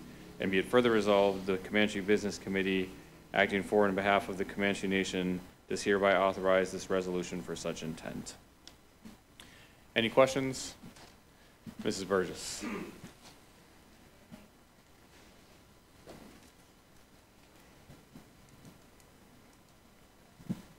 I was just going to ask, what's the amount? The amount of the ICW, if you give me a second here, I can try to look it up unless someone can save me.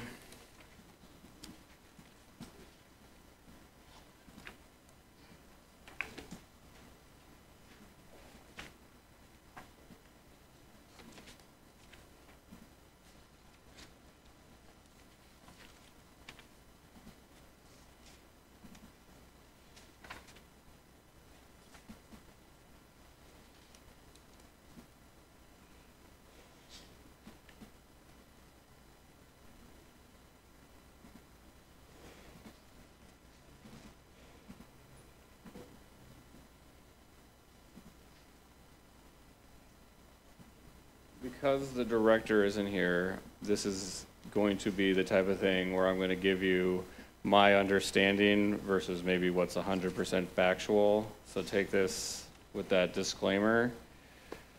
But with that being said, my understanding is that the ICW program receives approximately $280,000 annually in grants.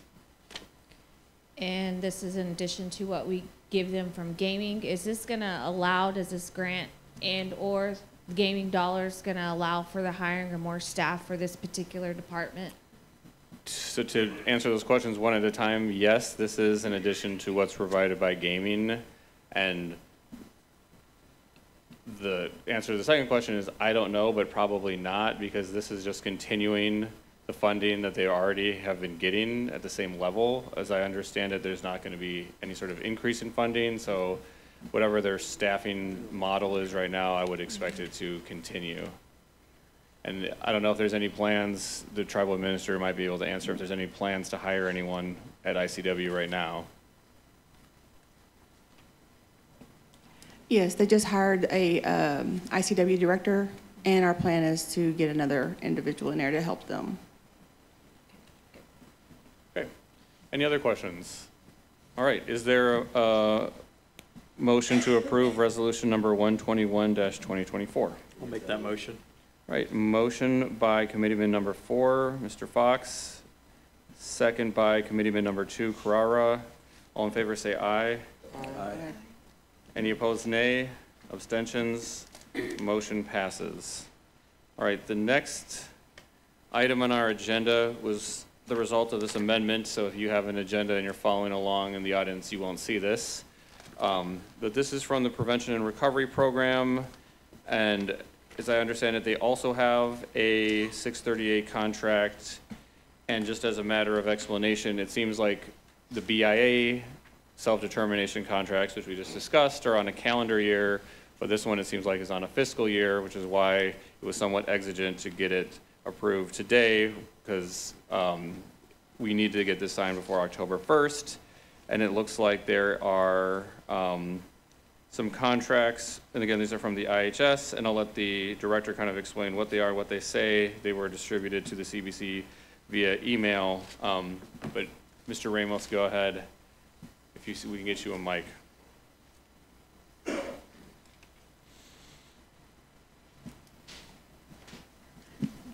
Thank you. From my understanding, this is the original IHS grant or contract that the tribe, Comanche Nation Substance Abuse had that eventually became prevention and recovery. So this is the contract renewal with those funds. I think I don't know if it's done yearly or every 3 years with that. Just something that was there when I became employed back here at the Nation. So I think we went over the scope of work and what that contract entails with our substance abuse program that the tribe has. I think this is the original substance abuse program contract. All right, and so this is for substance abuse treatment, and it's $212,480. Is there a motion to approve the annual funding agreement between the Secretary of the United States Department of Health and Human Services and the Comanche Nation, contract number HHSI 246-202-50001? Make the motion to approve. Motion by Secretary Treasurer Tipicani. Is there a second? Second by Vice Chairwoman Doya-Sovo. Any questions or further discussion? Is this, do you have a resolution? I mean, We don't have a resolution. There wasn't one that was submitted, and so we would prefer a resolution. But I also, personally, I don't want to lose out on $212,000. So that's why I kind of went to the trouble to give that big, long number to try to make our motion as clear as possible. But certainly would in future years encourage there to be resolutions for these contracts. Any other questions? Okay, all in favor say aye. aye. All opposed say nay. Abstentions, motion passes. All right, our next agenda item is from the CBC. This is resolution number 122-2024. It's entitled "A Resolution Adopting Strategic Direction and Priority Plan for Comanche Nation Entertainment."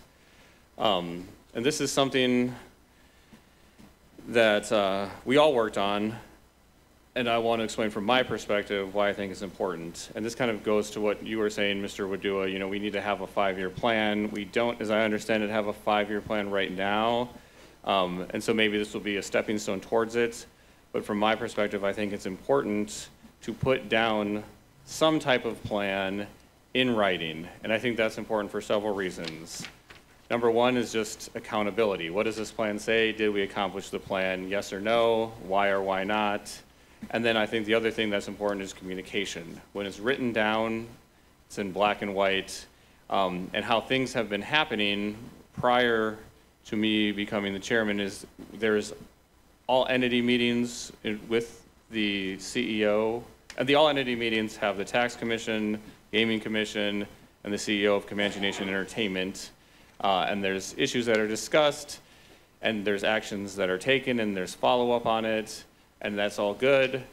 But I think that a problem that can arise is, number one, sometimes the Comanche people are left out of the loop, and then number two, sometimes I think there can be ambiguities when things are just discussed. And so I'm trying to commit things to black and white paper, and I appreciate the other CBC members going along with me to the extent they approve this right now. But this is just trying, again, to say this is what we're going to do with gaming, this is what we expect in the next year.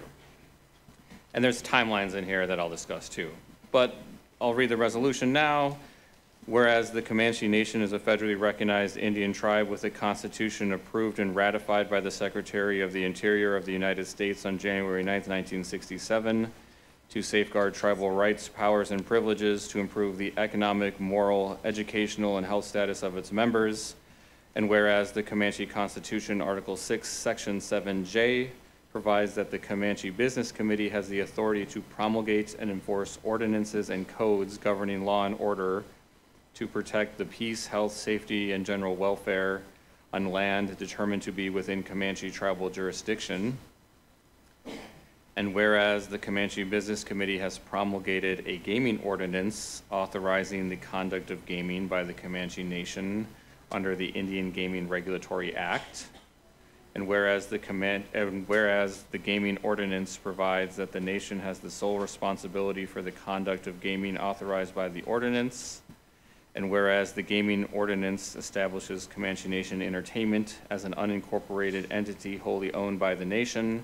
and whereas the gaming ordinance requires the Comanche Nation Entertainment Chief Executive Officer to perform gaming-related duties as assigned or delegated by the Comanche Business Committee, and whereas the CBC wishes to assign duties to the Chief Executive Officer in the form of express strategic direction and a priority plan, and whereas implementation of the plan requires coordination with the Natural Resources Director, who is under the supervision of the Comanche Business Committee and who is responsible for the nation's real property, and whereas investments and improvements required under the plan may be subject to threat from climate change and require federal grants to address such threats, and now therefore be resolved, the Comanche Business Committee hereby assigns the Comanche Nation Entertainment Chief Executive Officer, the Natural Resources Director, and itself the duty of implementing the following priority plan.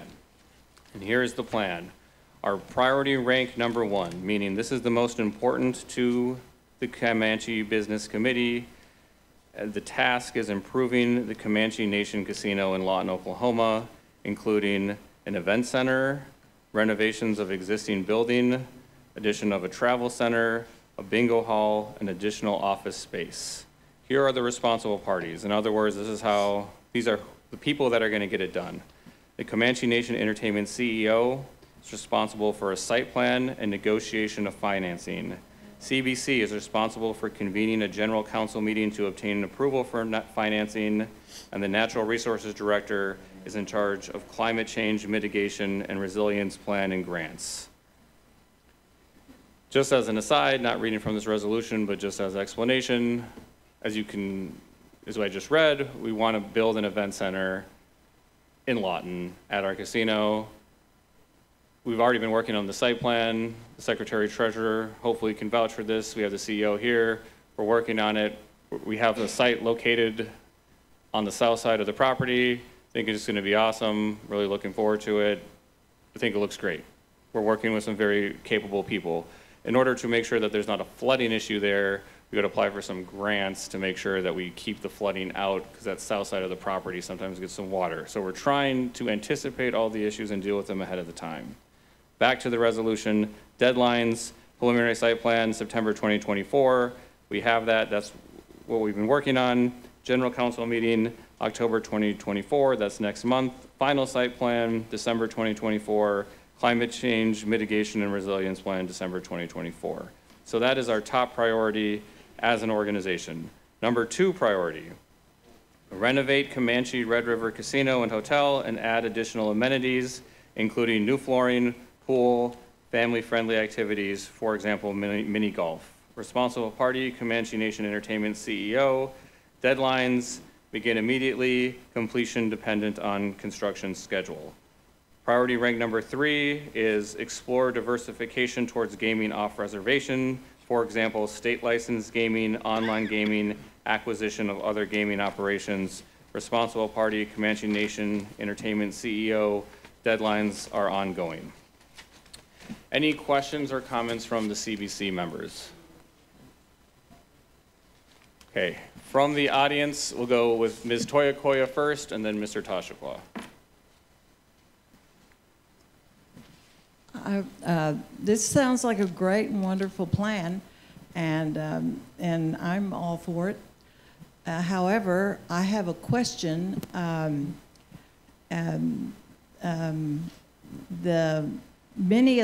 A lot of people that I know work there at the casino, this casino that brings us so much money. And I was explaining to them about what our TA was saying, that the employees here who made minimum wage of $10 an hour, that she was able to bring them up to $15 an hour. So they're saying, well, what are you talking about? And I said, yes, now anyone who works for the Comanche tribe starts out at $15 an hour. And they said, well, I'm still making 10. I'm still making 12. I'm making 13. What do you mean $15 an hour?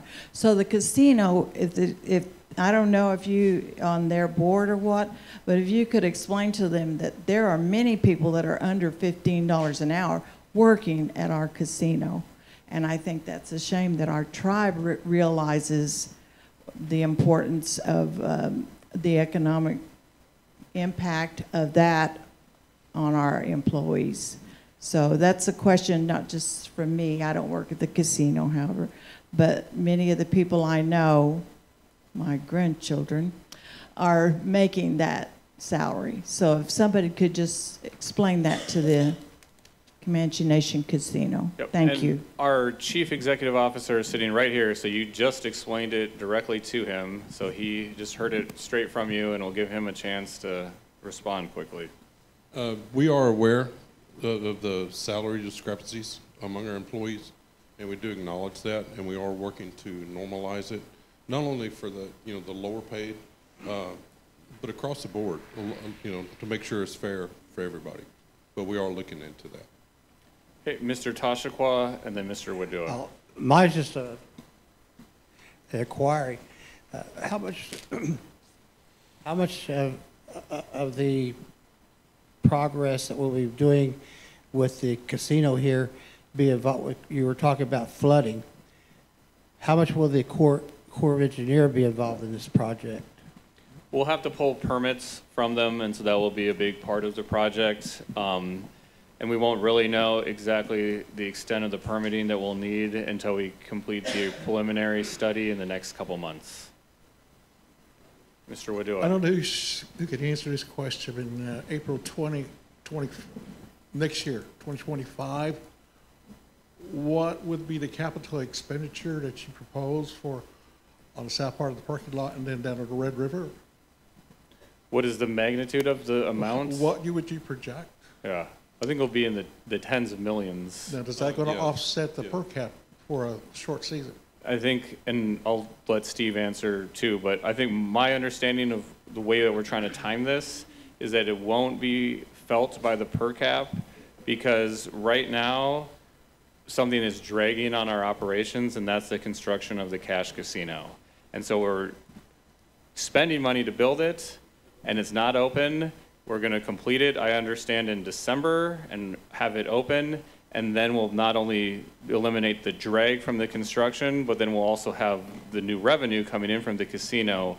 And so we'll use that surplus with tribal council approval to finance these new expenditures. And then the second question, and I'll let you talk about the first question too, but then the second question is, how's the travel center at Exit 1 doing? To answer your first question, we're trying to take in consideration of any plans not to diminish the existing cash flow. We're very aware of the per cap and distribution, and we're trying to structure it in a way that will not have any negative effects toward it. The truck stop does really well for us. The Travel Plaza Casino, those machines, win per unit per day, they're in line with the Red River property. Thank you. It doesn't get the volume because of where it is and how small it is, but as far as. And let's take them one at a time. And and one thing I want to point out about this priority plan is that our top priority is also putting a similar travel plaza on Gore Avenue next to the Lawton Casino. So you know, that's part of the plan, and that will have some machines in there. And again, very excited about the plans.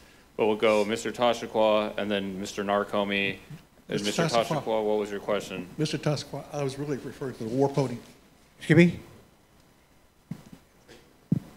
I think Mr. Wadua was clarifying when he said the casino next to the truck stop, he wasn't asking about the travel center. He was asking how is the War Pony Casino doing? And Mr. Tashaqua, is that your question as well? Yes. The War Pony is making us a small amount of money at break even, but it's very little potential in that property. There's very what? Very little potential in that property as it is. We're breaking even at this, so we're paying, how many employees do we have at the War Pony, approximately? I'm not sure with that. Well, yeah. You take this into consideration. How long ago was that? 5 years ago? And we're breaking even, and especially with the Apache Casino coming in.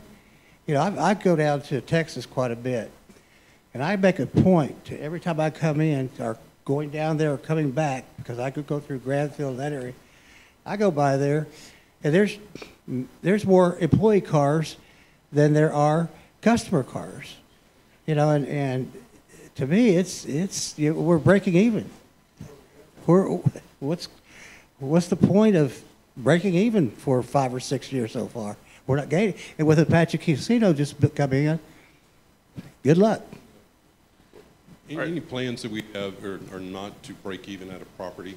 If they continue that way, honestly, we're looking at finding other purposes for that property that would be profitable and would give a return to the tribe. Guy's going first. You can pass him the mic, thanks. Mine's more just a comment. I'm concerned about the flooding. My family allotment is along Cache Creek, and I've been watching the Cache Creek change its movement over the past couple of years. And every couple of years, the dam at Elgin, they release more water than they normally do. And every time they release more water, it changes the way the creek moves. And where I live at over here, the creek moves so much that it ate into the railway, and the trains couldn't take that railway anymore. And they had to come and do this big repair, and it took about a couple of months. But they had to redo the whole railway because the creek ate it away, the ground underneath it. You could just walk on the railroad tracks, and there's nothing beneath you. But I remember I think it was 2014, we had like a 3-week-long rain, and they had the tribal employees putting sandbags over there by the casino right off the highway. And I know that the water park has gotten flooded several times.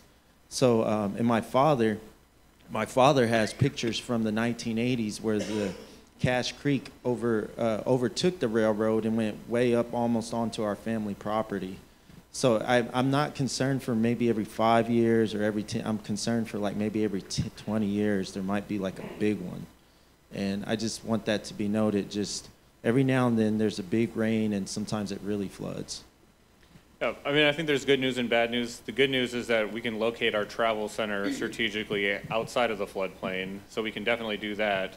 The bad news is the event center, there's not a real way to strategically locate it on our existing properties. So we do have to address the flooding. We are aware of it. And so that is, part of this plan is to mitigate that and come up with some, especially federal funding, because it is tied into climate change. And it is, the Bureau of Reclamation's job to address these sorts of things. So hopefully we can have that worked out. But again, this is just our plan, and sometimes the best plans have obstacles. But my hope and my promise is to try to overcome the obstacles, right? And so that's what we're working on, and not letting this little thing like flooding get in our way. Mr. Tashikwa, Mr. Harry Tashikwa, for the record.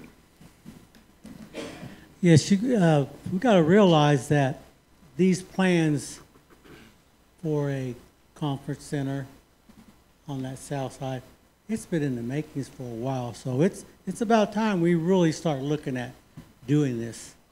And along with the phases out of Red River, those have been in planning too. And moving forward on this is going to be great for the tribe. It's going to be great for the casino. It's going to be great for employees. So I'm really looking forward for these plans because, like I said, they have been there for a long period of time. And it's about time we start looking at and repairing that wheel, So that's great. Thank you very much for that. Okay. And Mrs. Burgess, and I apologize, I skipped you. Okay. Sorry. In your plan, are you guys planning for the contingency reserves? I know that was a topic last year.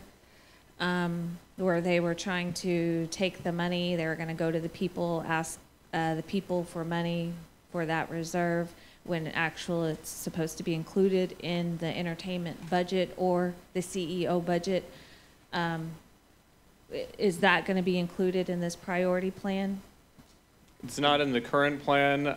There's been some ongoing discussion, and I think part of the problem is once it's asserted that the contingency reserve violated the RAP, then that continues to haunt the organization, because now someone has said that, and it's not directly addressed if it is, it's not directly in the RAP, and so then that raises the need to amend the RAP to make it clear, and so I think that's what the ongoing discussions have been around.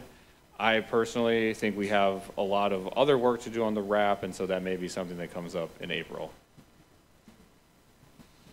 Mr. Chairman, I did have a comment. This resolution doesn't speak to the gaming board of directors with our new gaming ordinance. And so are you just going to, whenever that ordinance does get approved, are you just going to include them? Or are you gonna make a new, give them a directive for this, or?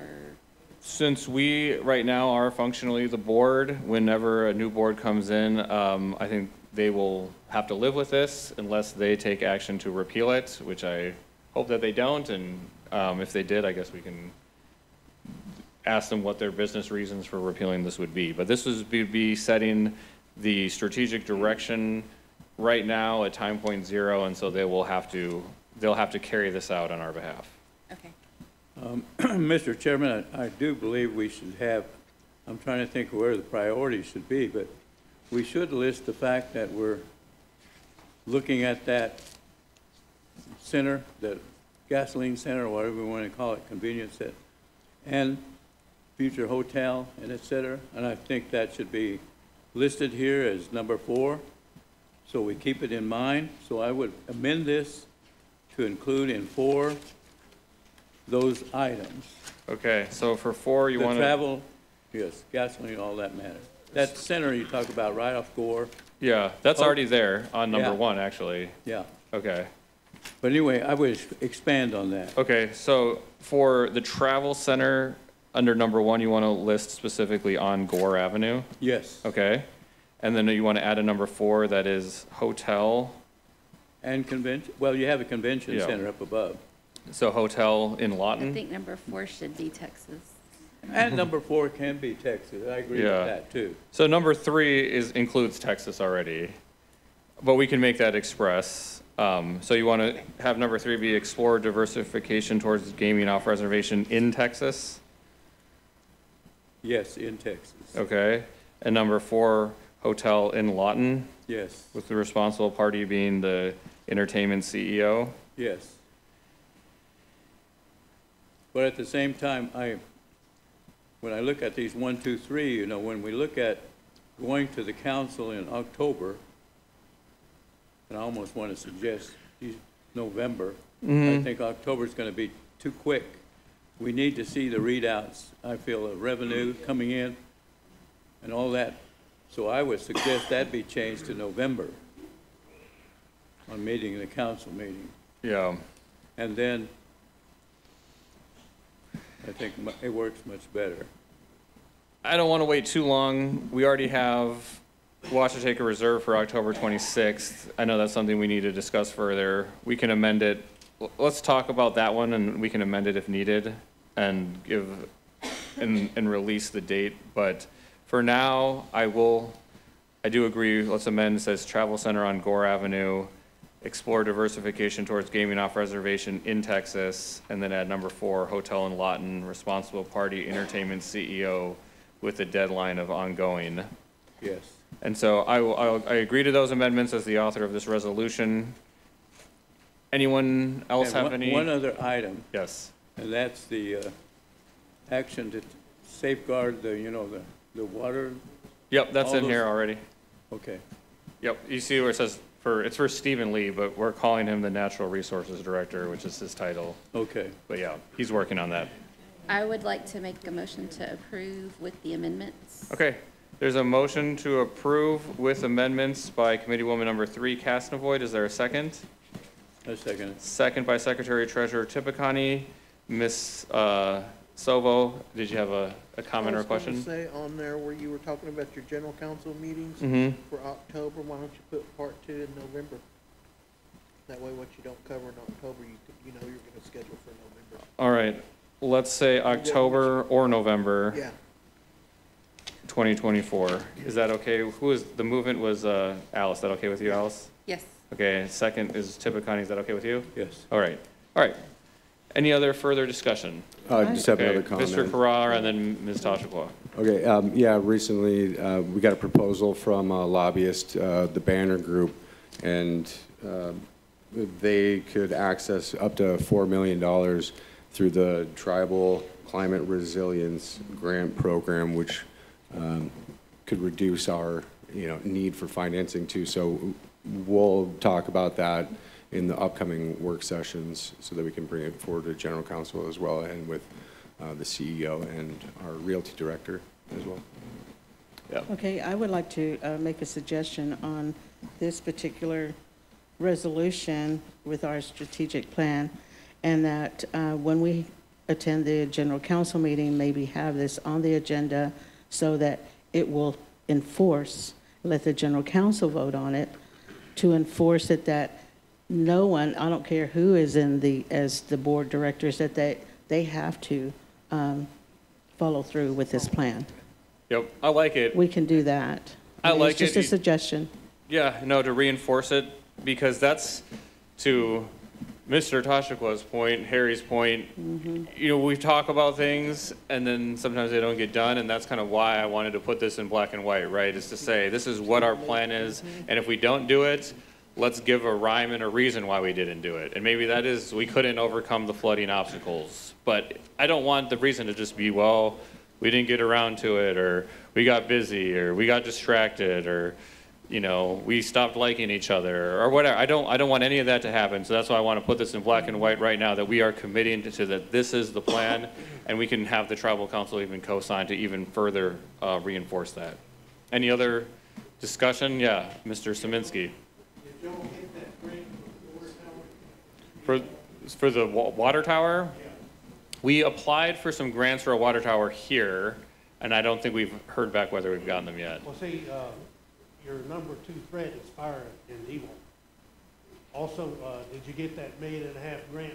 I mailed it to you, the info on that for tribal tourism. We, I think that might be the same one that you sent me, yeah. So that one was I'm trying to remember, it wasn't a full-on grant, it was some sort of planning, but we're aware of it, and so we're looking at it, yep. Yeah, also, I'm trying to see if I can get you a wastewater plant and water treatment plant, because you need that.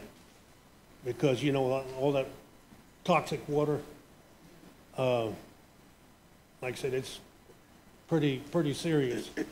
Because that contaminated water will screw you up.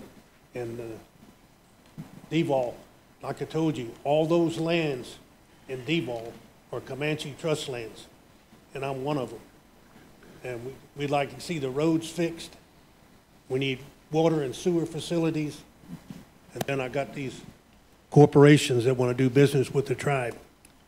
And I'm going to be looking on, soon as probably end of September, I'm going to be going on to see if we can get that stadium built. Big name entertainment. So that's why, I want to get this done before I go. It's like Diana, you told me, you're going to we build down there, you're going to be $1 billion tribe. Remember, this is Comanche trust land. And I know about all the scams from our state and federal agencies, and they all should have been indicted on RICO charges, all to get land, playing us for casino. Thank you. And I do appreciate you passing along the grants very much. Thank you. Mr. Pee Wee Wardy.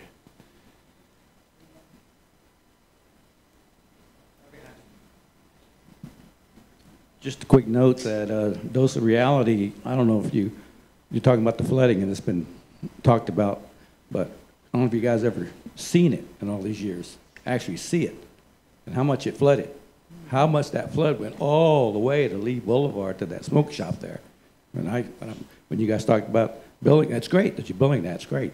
But dose of reality is, have you guys seen that water when it was flooded? It was all over. So I know I'm not a Corps of Engineer, but reality tells me that it was, if you guys saw it, you guys saw how far it went. It went very far, very far.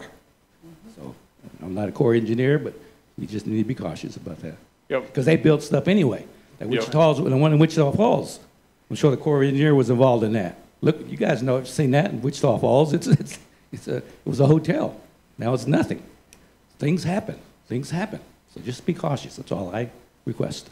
And I appreciate the comment, and like I said, we'll be planning around it, and who knows, maybe the plan will be, let's make money for 49 years, and if it floods one time, 1 out of 50 is worth it, and maybe the plan will be, let's build a dam, or let's build a retention pond, but the point is that this is just a first step to saying we are going to make a plan, and we are going to make sure we consider all of the hurdles, and we address them somehow, some way. All right. Call for the question from the Vice Chair. All in favor to approve resolution number 122-2024 as amended? Chairman, real quick, did you want to add Hazel's comment to this resolution? I didn't take that as an amendment, but just as a comment. Okay. Yep. All right, all in favor say aye. Aye. Aye. All opposed, nay.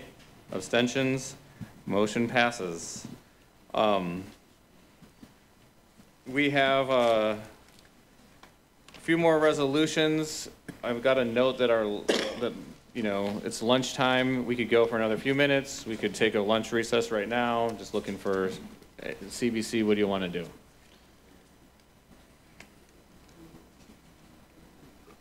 Okay. We'll push it ahead a couple more minutes.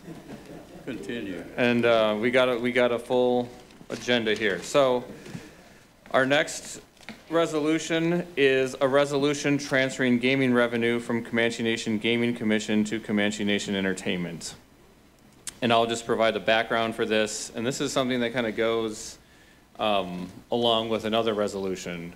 But there's a common question that I get from tribal members, and that is about the budget. And we vote on the budget every year.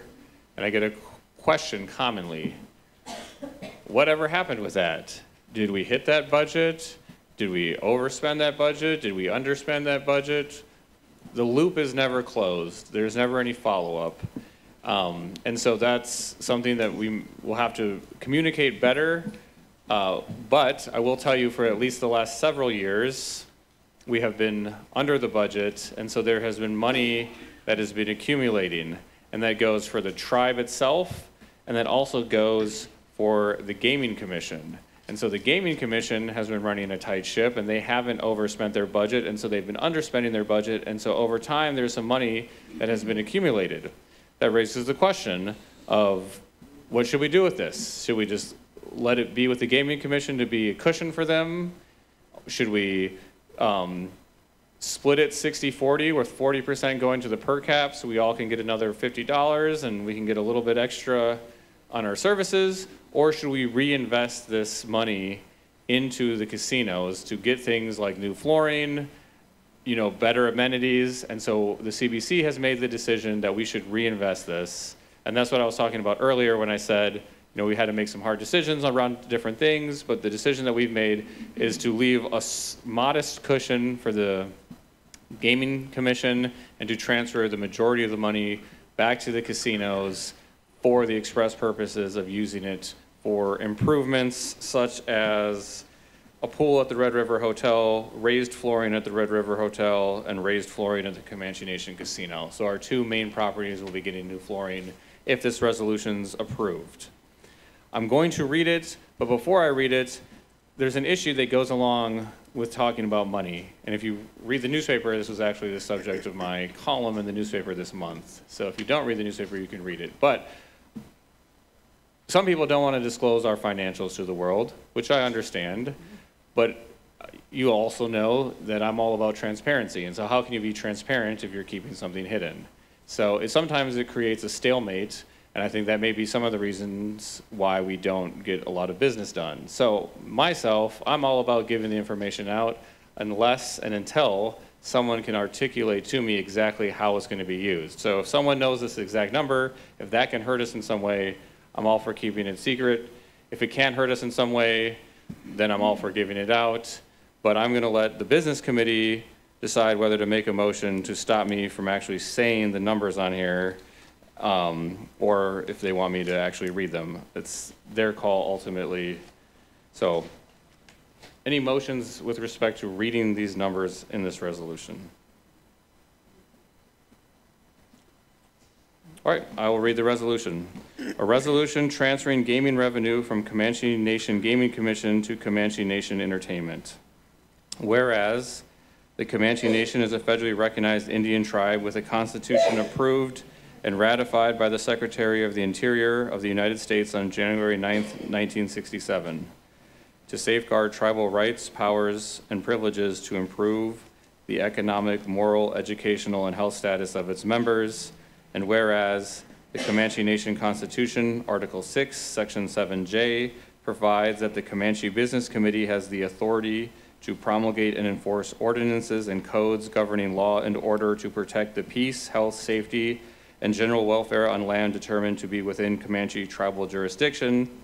And whereas to promote the general welfare and improve the economic status of tribal members, the Comanche Business Committee has enacted a gaming ordinance approved by the National Indian Gaming Commission. And whereas the gaming ordinance establishes Comanche Nation Entertainment as an unincorporated entity wholly owned by the nation. And whereas the gaming ordinance requires the Comanche Nation Chief Executive Officer to perform gaming-related duties as assigned or delegated by the CBC. And whereas Section 316 of the Gaming Ordinance and its predecessors provides that the Commission shall develop a budget to be approved by the Comanche Business Committee. And whereas in prior fiscal years, budgeted funds that were not expended were reserved and not allocated or spent. And whereas the reserved funds have accumulated to the sum of $4,583,115.52. And whereas the funds originated as gaming revenue and the nation's gaming facilities need improvements and renovations. And whereas the Comanche Business Committee has determined it is in the best interests of the nation for the Gaming Commission to reserve $500,000 of the accumulated funds in case of budget shortfall, and for the remaining funds to be transferred to Comanche Nation Entertainment for capital expenditures at the beginning of the fiscal year. And now therefore be it resolved, the Comanche Business Committee hereby directs the Gaming Commission to transfer $4,083,115.52 from the bank account ending in 3327 to Comanche Nation Entertainment on October 1st, 2024. And be it further resolved that the Chief Executive Officer of Comanche Nation Entertainment is hereby assigned the duty of using such funds for capital expenditures listed on the August monthly report to the Business Committee to include at least a pool for the Red River Hotel Casino, raised flooring at the Red River Hotel and Casino, and raised flooring at the Comanche Nation Casino. So that's the resolution. We'll take questions and comments in a second. I have my own comments that I'll provide first, which is just sometimes people get after business committee members for lack of progress, and it takes a long time. It takes a long time to move a ship as big as ours, but hopefully this is at least some modest progress when you walk into those casinos and you see some new floors in a couple months, and this is how we got it done. So, any comments or questions from the CBC? I would like to see in the whereas, the last whereas, I put the fiscal year 2025. I insert that. Okay. So the last whereas right now ends beginning of the fiscal year, and we'll say beginning of the fiscal year 2025. Yes. Any other questions or comments from CBC members? No, if not, I make a motion to approve. Okay, motion to approve by the Vice Chairwoman, Doya Baisovo. Second by Committeeman number 2, Carrara. Any further discussion? Mrs. Burgess. And while the mic is waiting, one thing I want to emphasize a lot is that we have our gaming commissioner here, Mr. Ramirez, and he double-checked, triple-checked, investigated this very thoroughly to ensure that what we are stating here, this is just money that was on their budget and wasn't spent and accumulated, is the truth of the matter. This isn't money that was squirreled away through any sort of clandestines or inappropriate or nefarious means, but he has quadruple assured me that that is the case. Mrs. Burgess. And I'm very confident that Mr. Ramirez did do that. I was going to just make a comment in hopes that this would be something that we do every year, because this is not the first time the Gaming Commission has bailed our nation out. And it's not bad. It's not a bad thing that they're keeping their money. However, I think that we should cap their what they're not spending and give that back to the nation, because as we know now, it's helping. And this is like the second or third time that we had to ask the commission to return the money. And like I said, it's not a bad thing, but as we all know, the Gaming Commission to every tribe, tribal gaming, is a cost to the nation. It's not a money generating. We're not supposed to be generating revenue from that. It's a cost, a very big cost, and I realize that they've been keeping money like this for years, and I think that's a good thing, but I just hope that we do this every year. I agree 100%, and I think kind of what I have been saying and what we have been discussing as a CBC is, you know, it's good to have money saved, but you want it to be intentional, because you don't want to oversave, you don't want to undersave, so you want to have it be intentional. And so a way to do that, obviously, is to, at the end of the year, have a report of, you know, how much was underspent or overspent. And so I agree. Mr. Ramirez has a comment.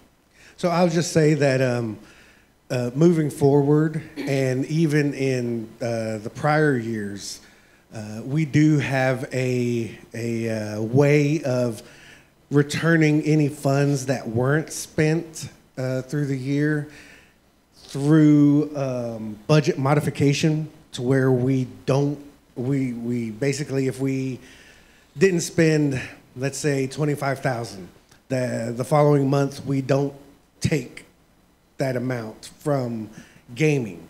This amount was, of course, a lot larger and would have been probably a couple of years worth of budget modification. So when we brought this to the CBC, I said we could either not receive our drawdown for a few years until we exhaust this amount, or return it back to the properties and let them do some good with it. And thankfully, the CBC agreed that returning this amount in one lump sum would do a lot better than not taking a drawdown for 24, 36 months, however long it would have been.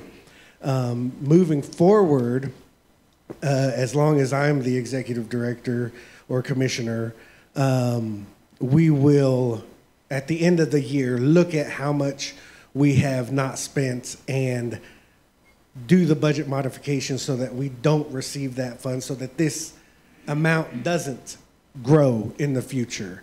But just to answer that question, that's how that will be done. The contingency will be maintained at that amount, or adjusted if need be in the future, up or down. But that's the way that those shortfalls or non-expenditures will be handled. All right. Is it Kuchikwita? Yeah. Yep, go ahead. I just wondered, how long did it take for that to accumulate before? I believe it was 4 years. 4 years? Or, I don't... It would have been 4, 5, 6 years. It would have been quite some time for that amount to have accumulated,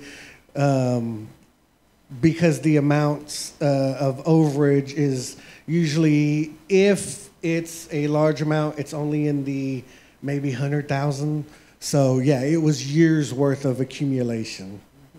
I asked that because the business committee approves their budget yearly. Yes.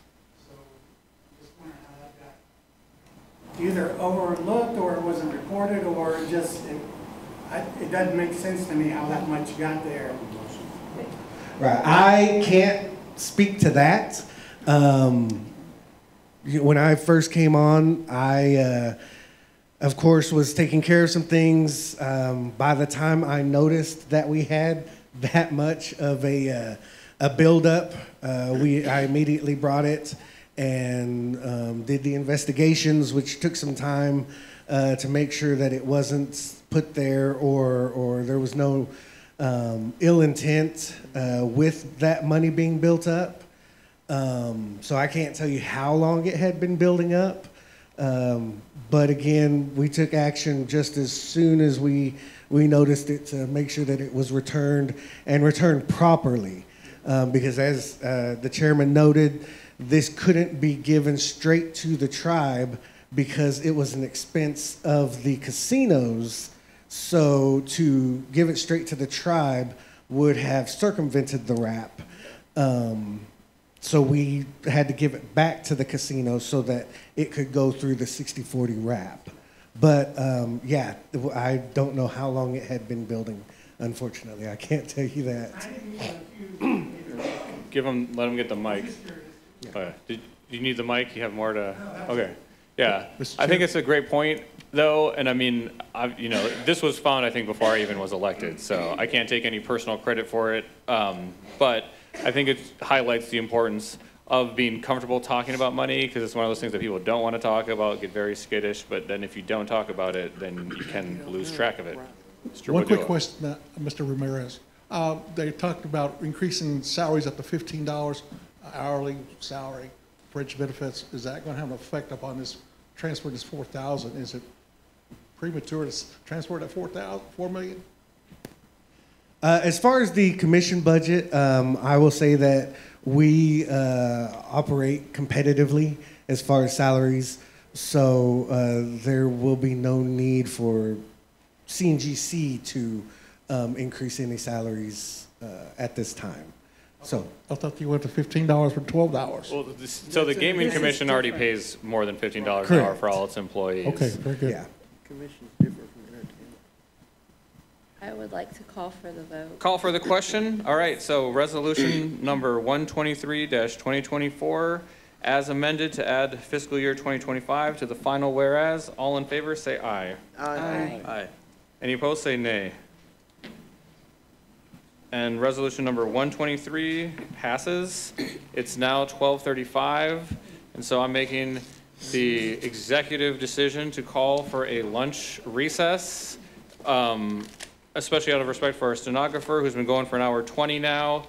We have a pretty full agenda, and so I'm not going to give it a full hour. I'm going to give it 45 minutes. So we're going to be calling back into session at 1:20 exactly. So I will see you all then. Thank you.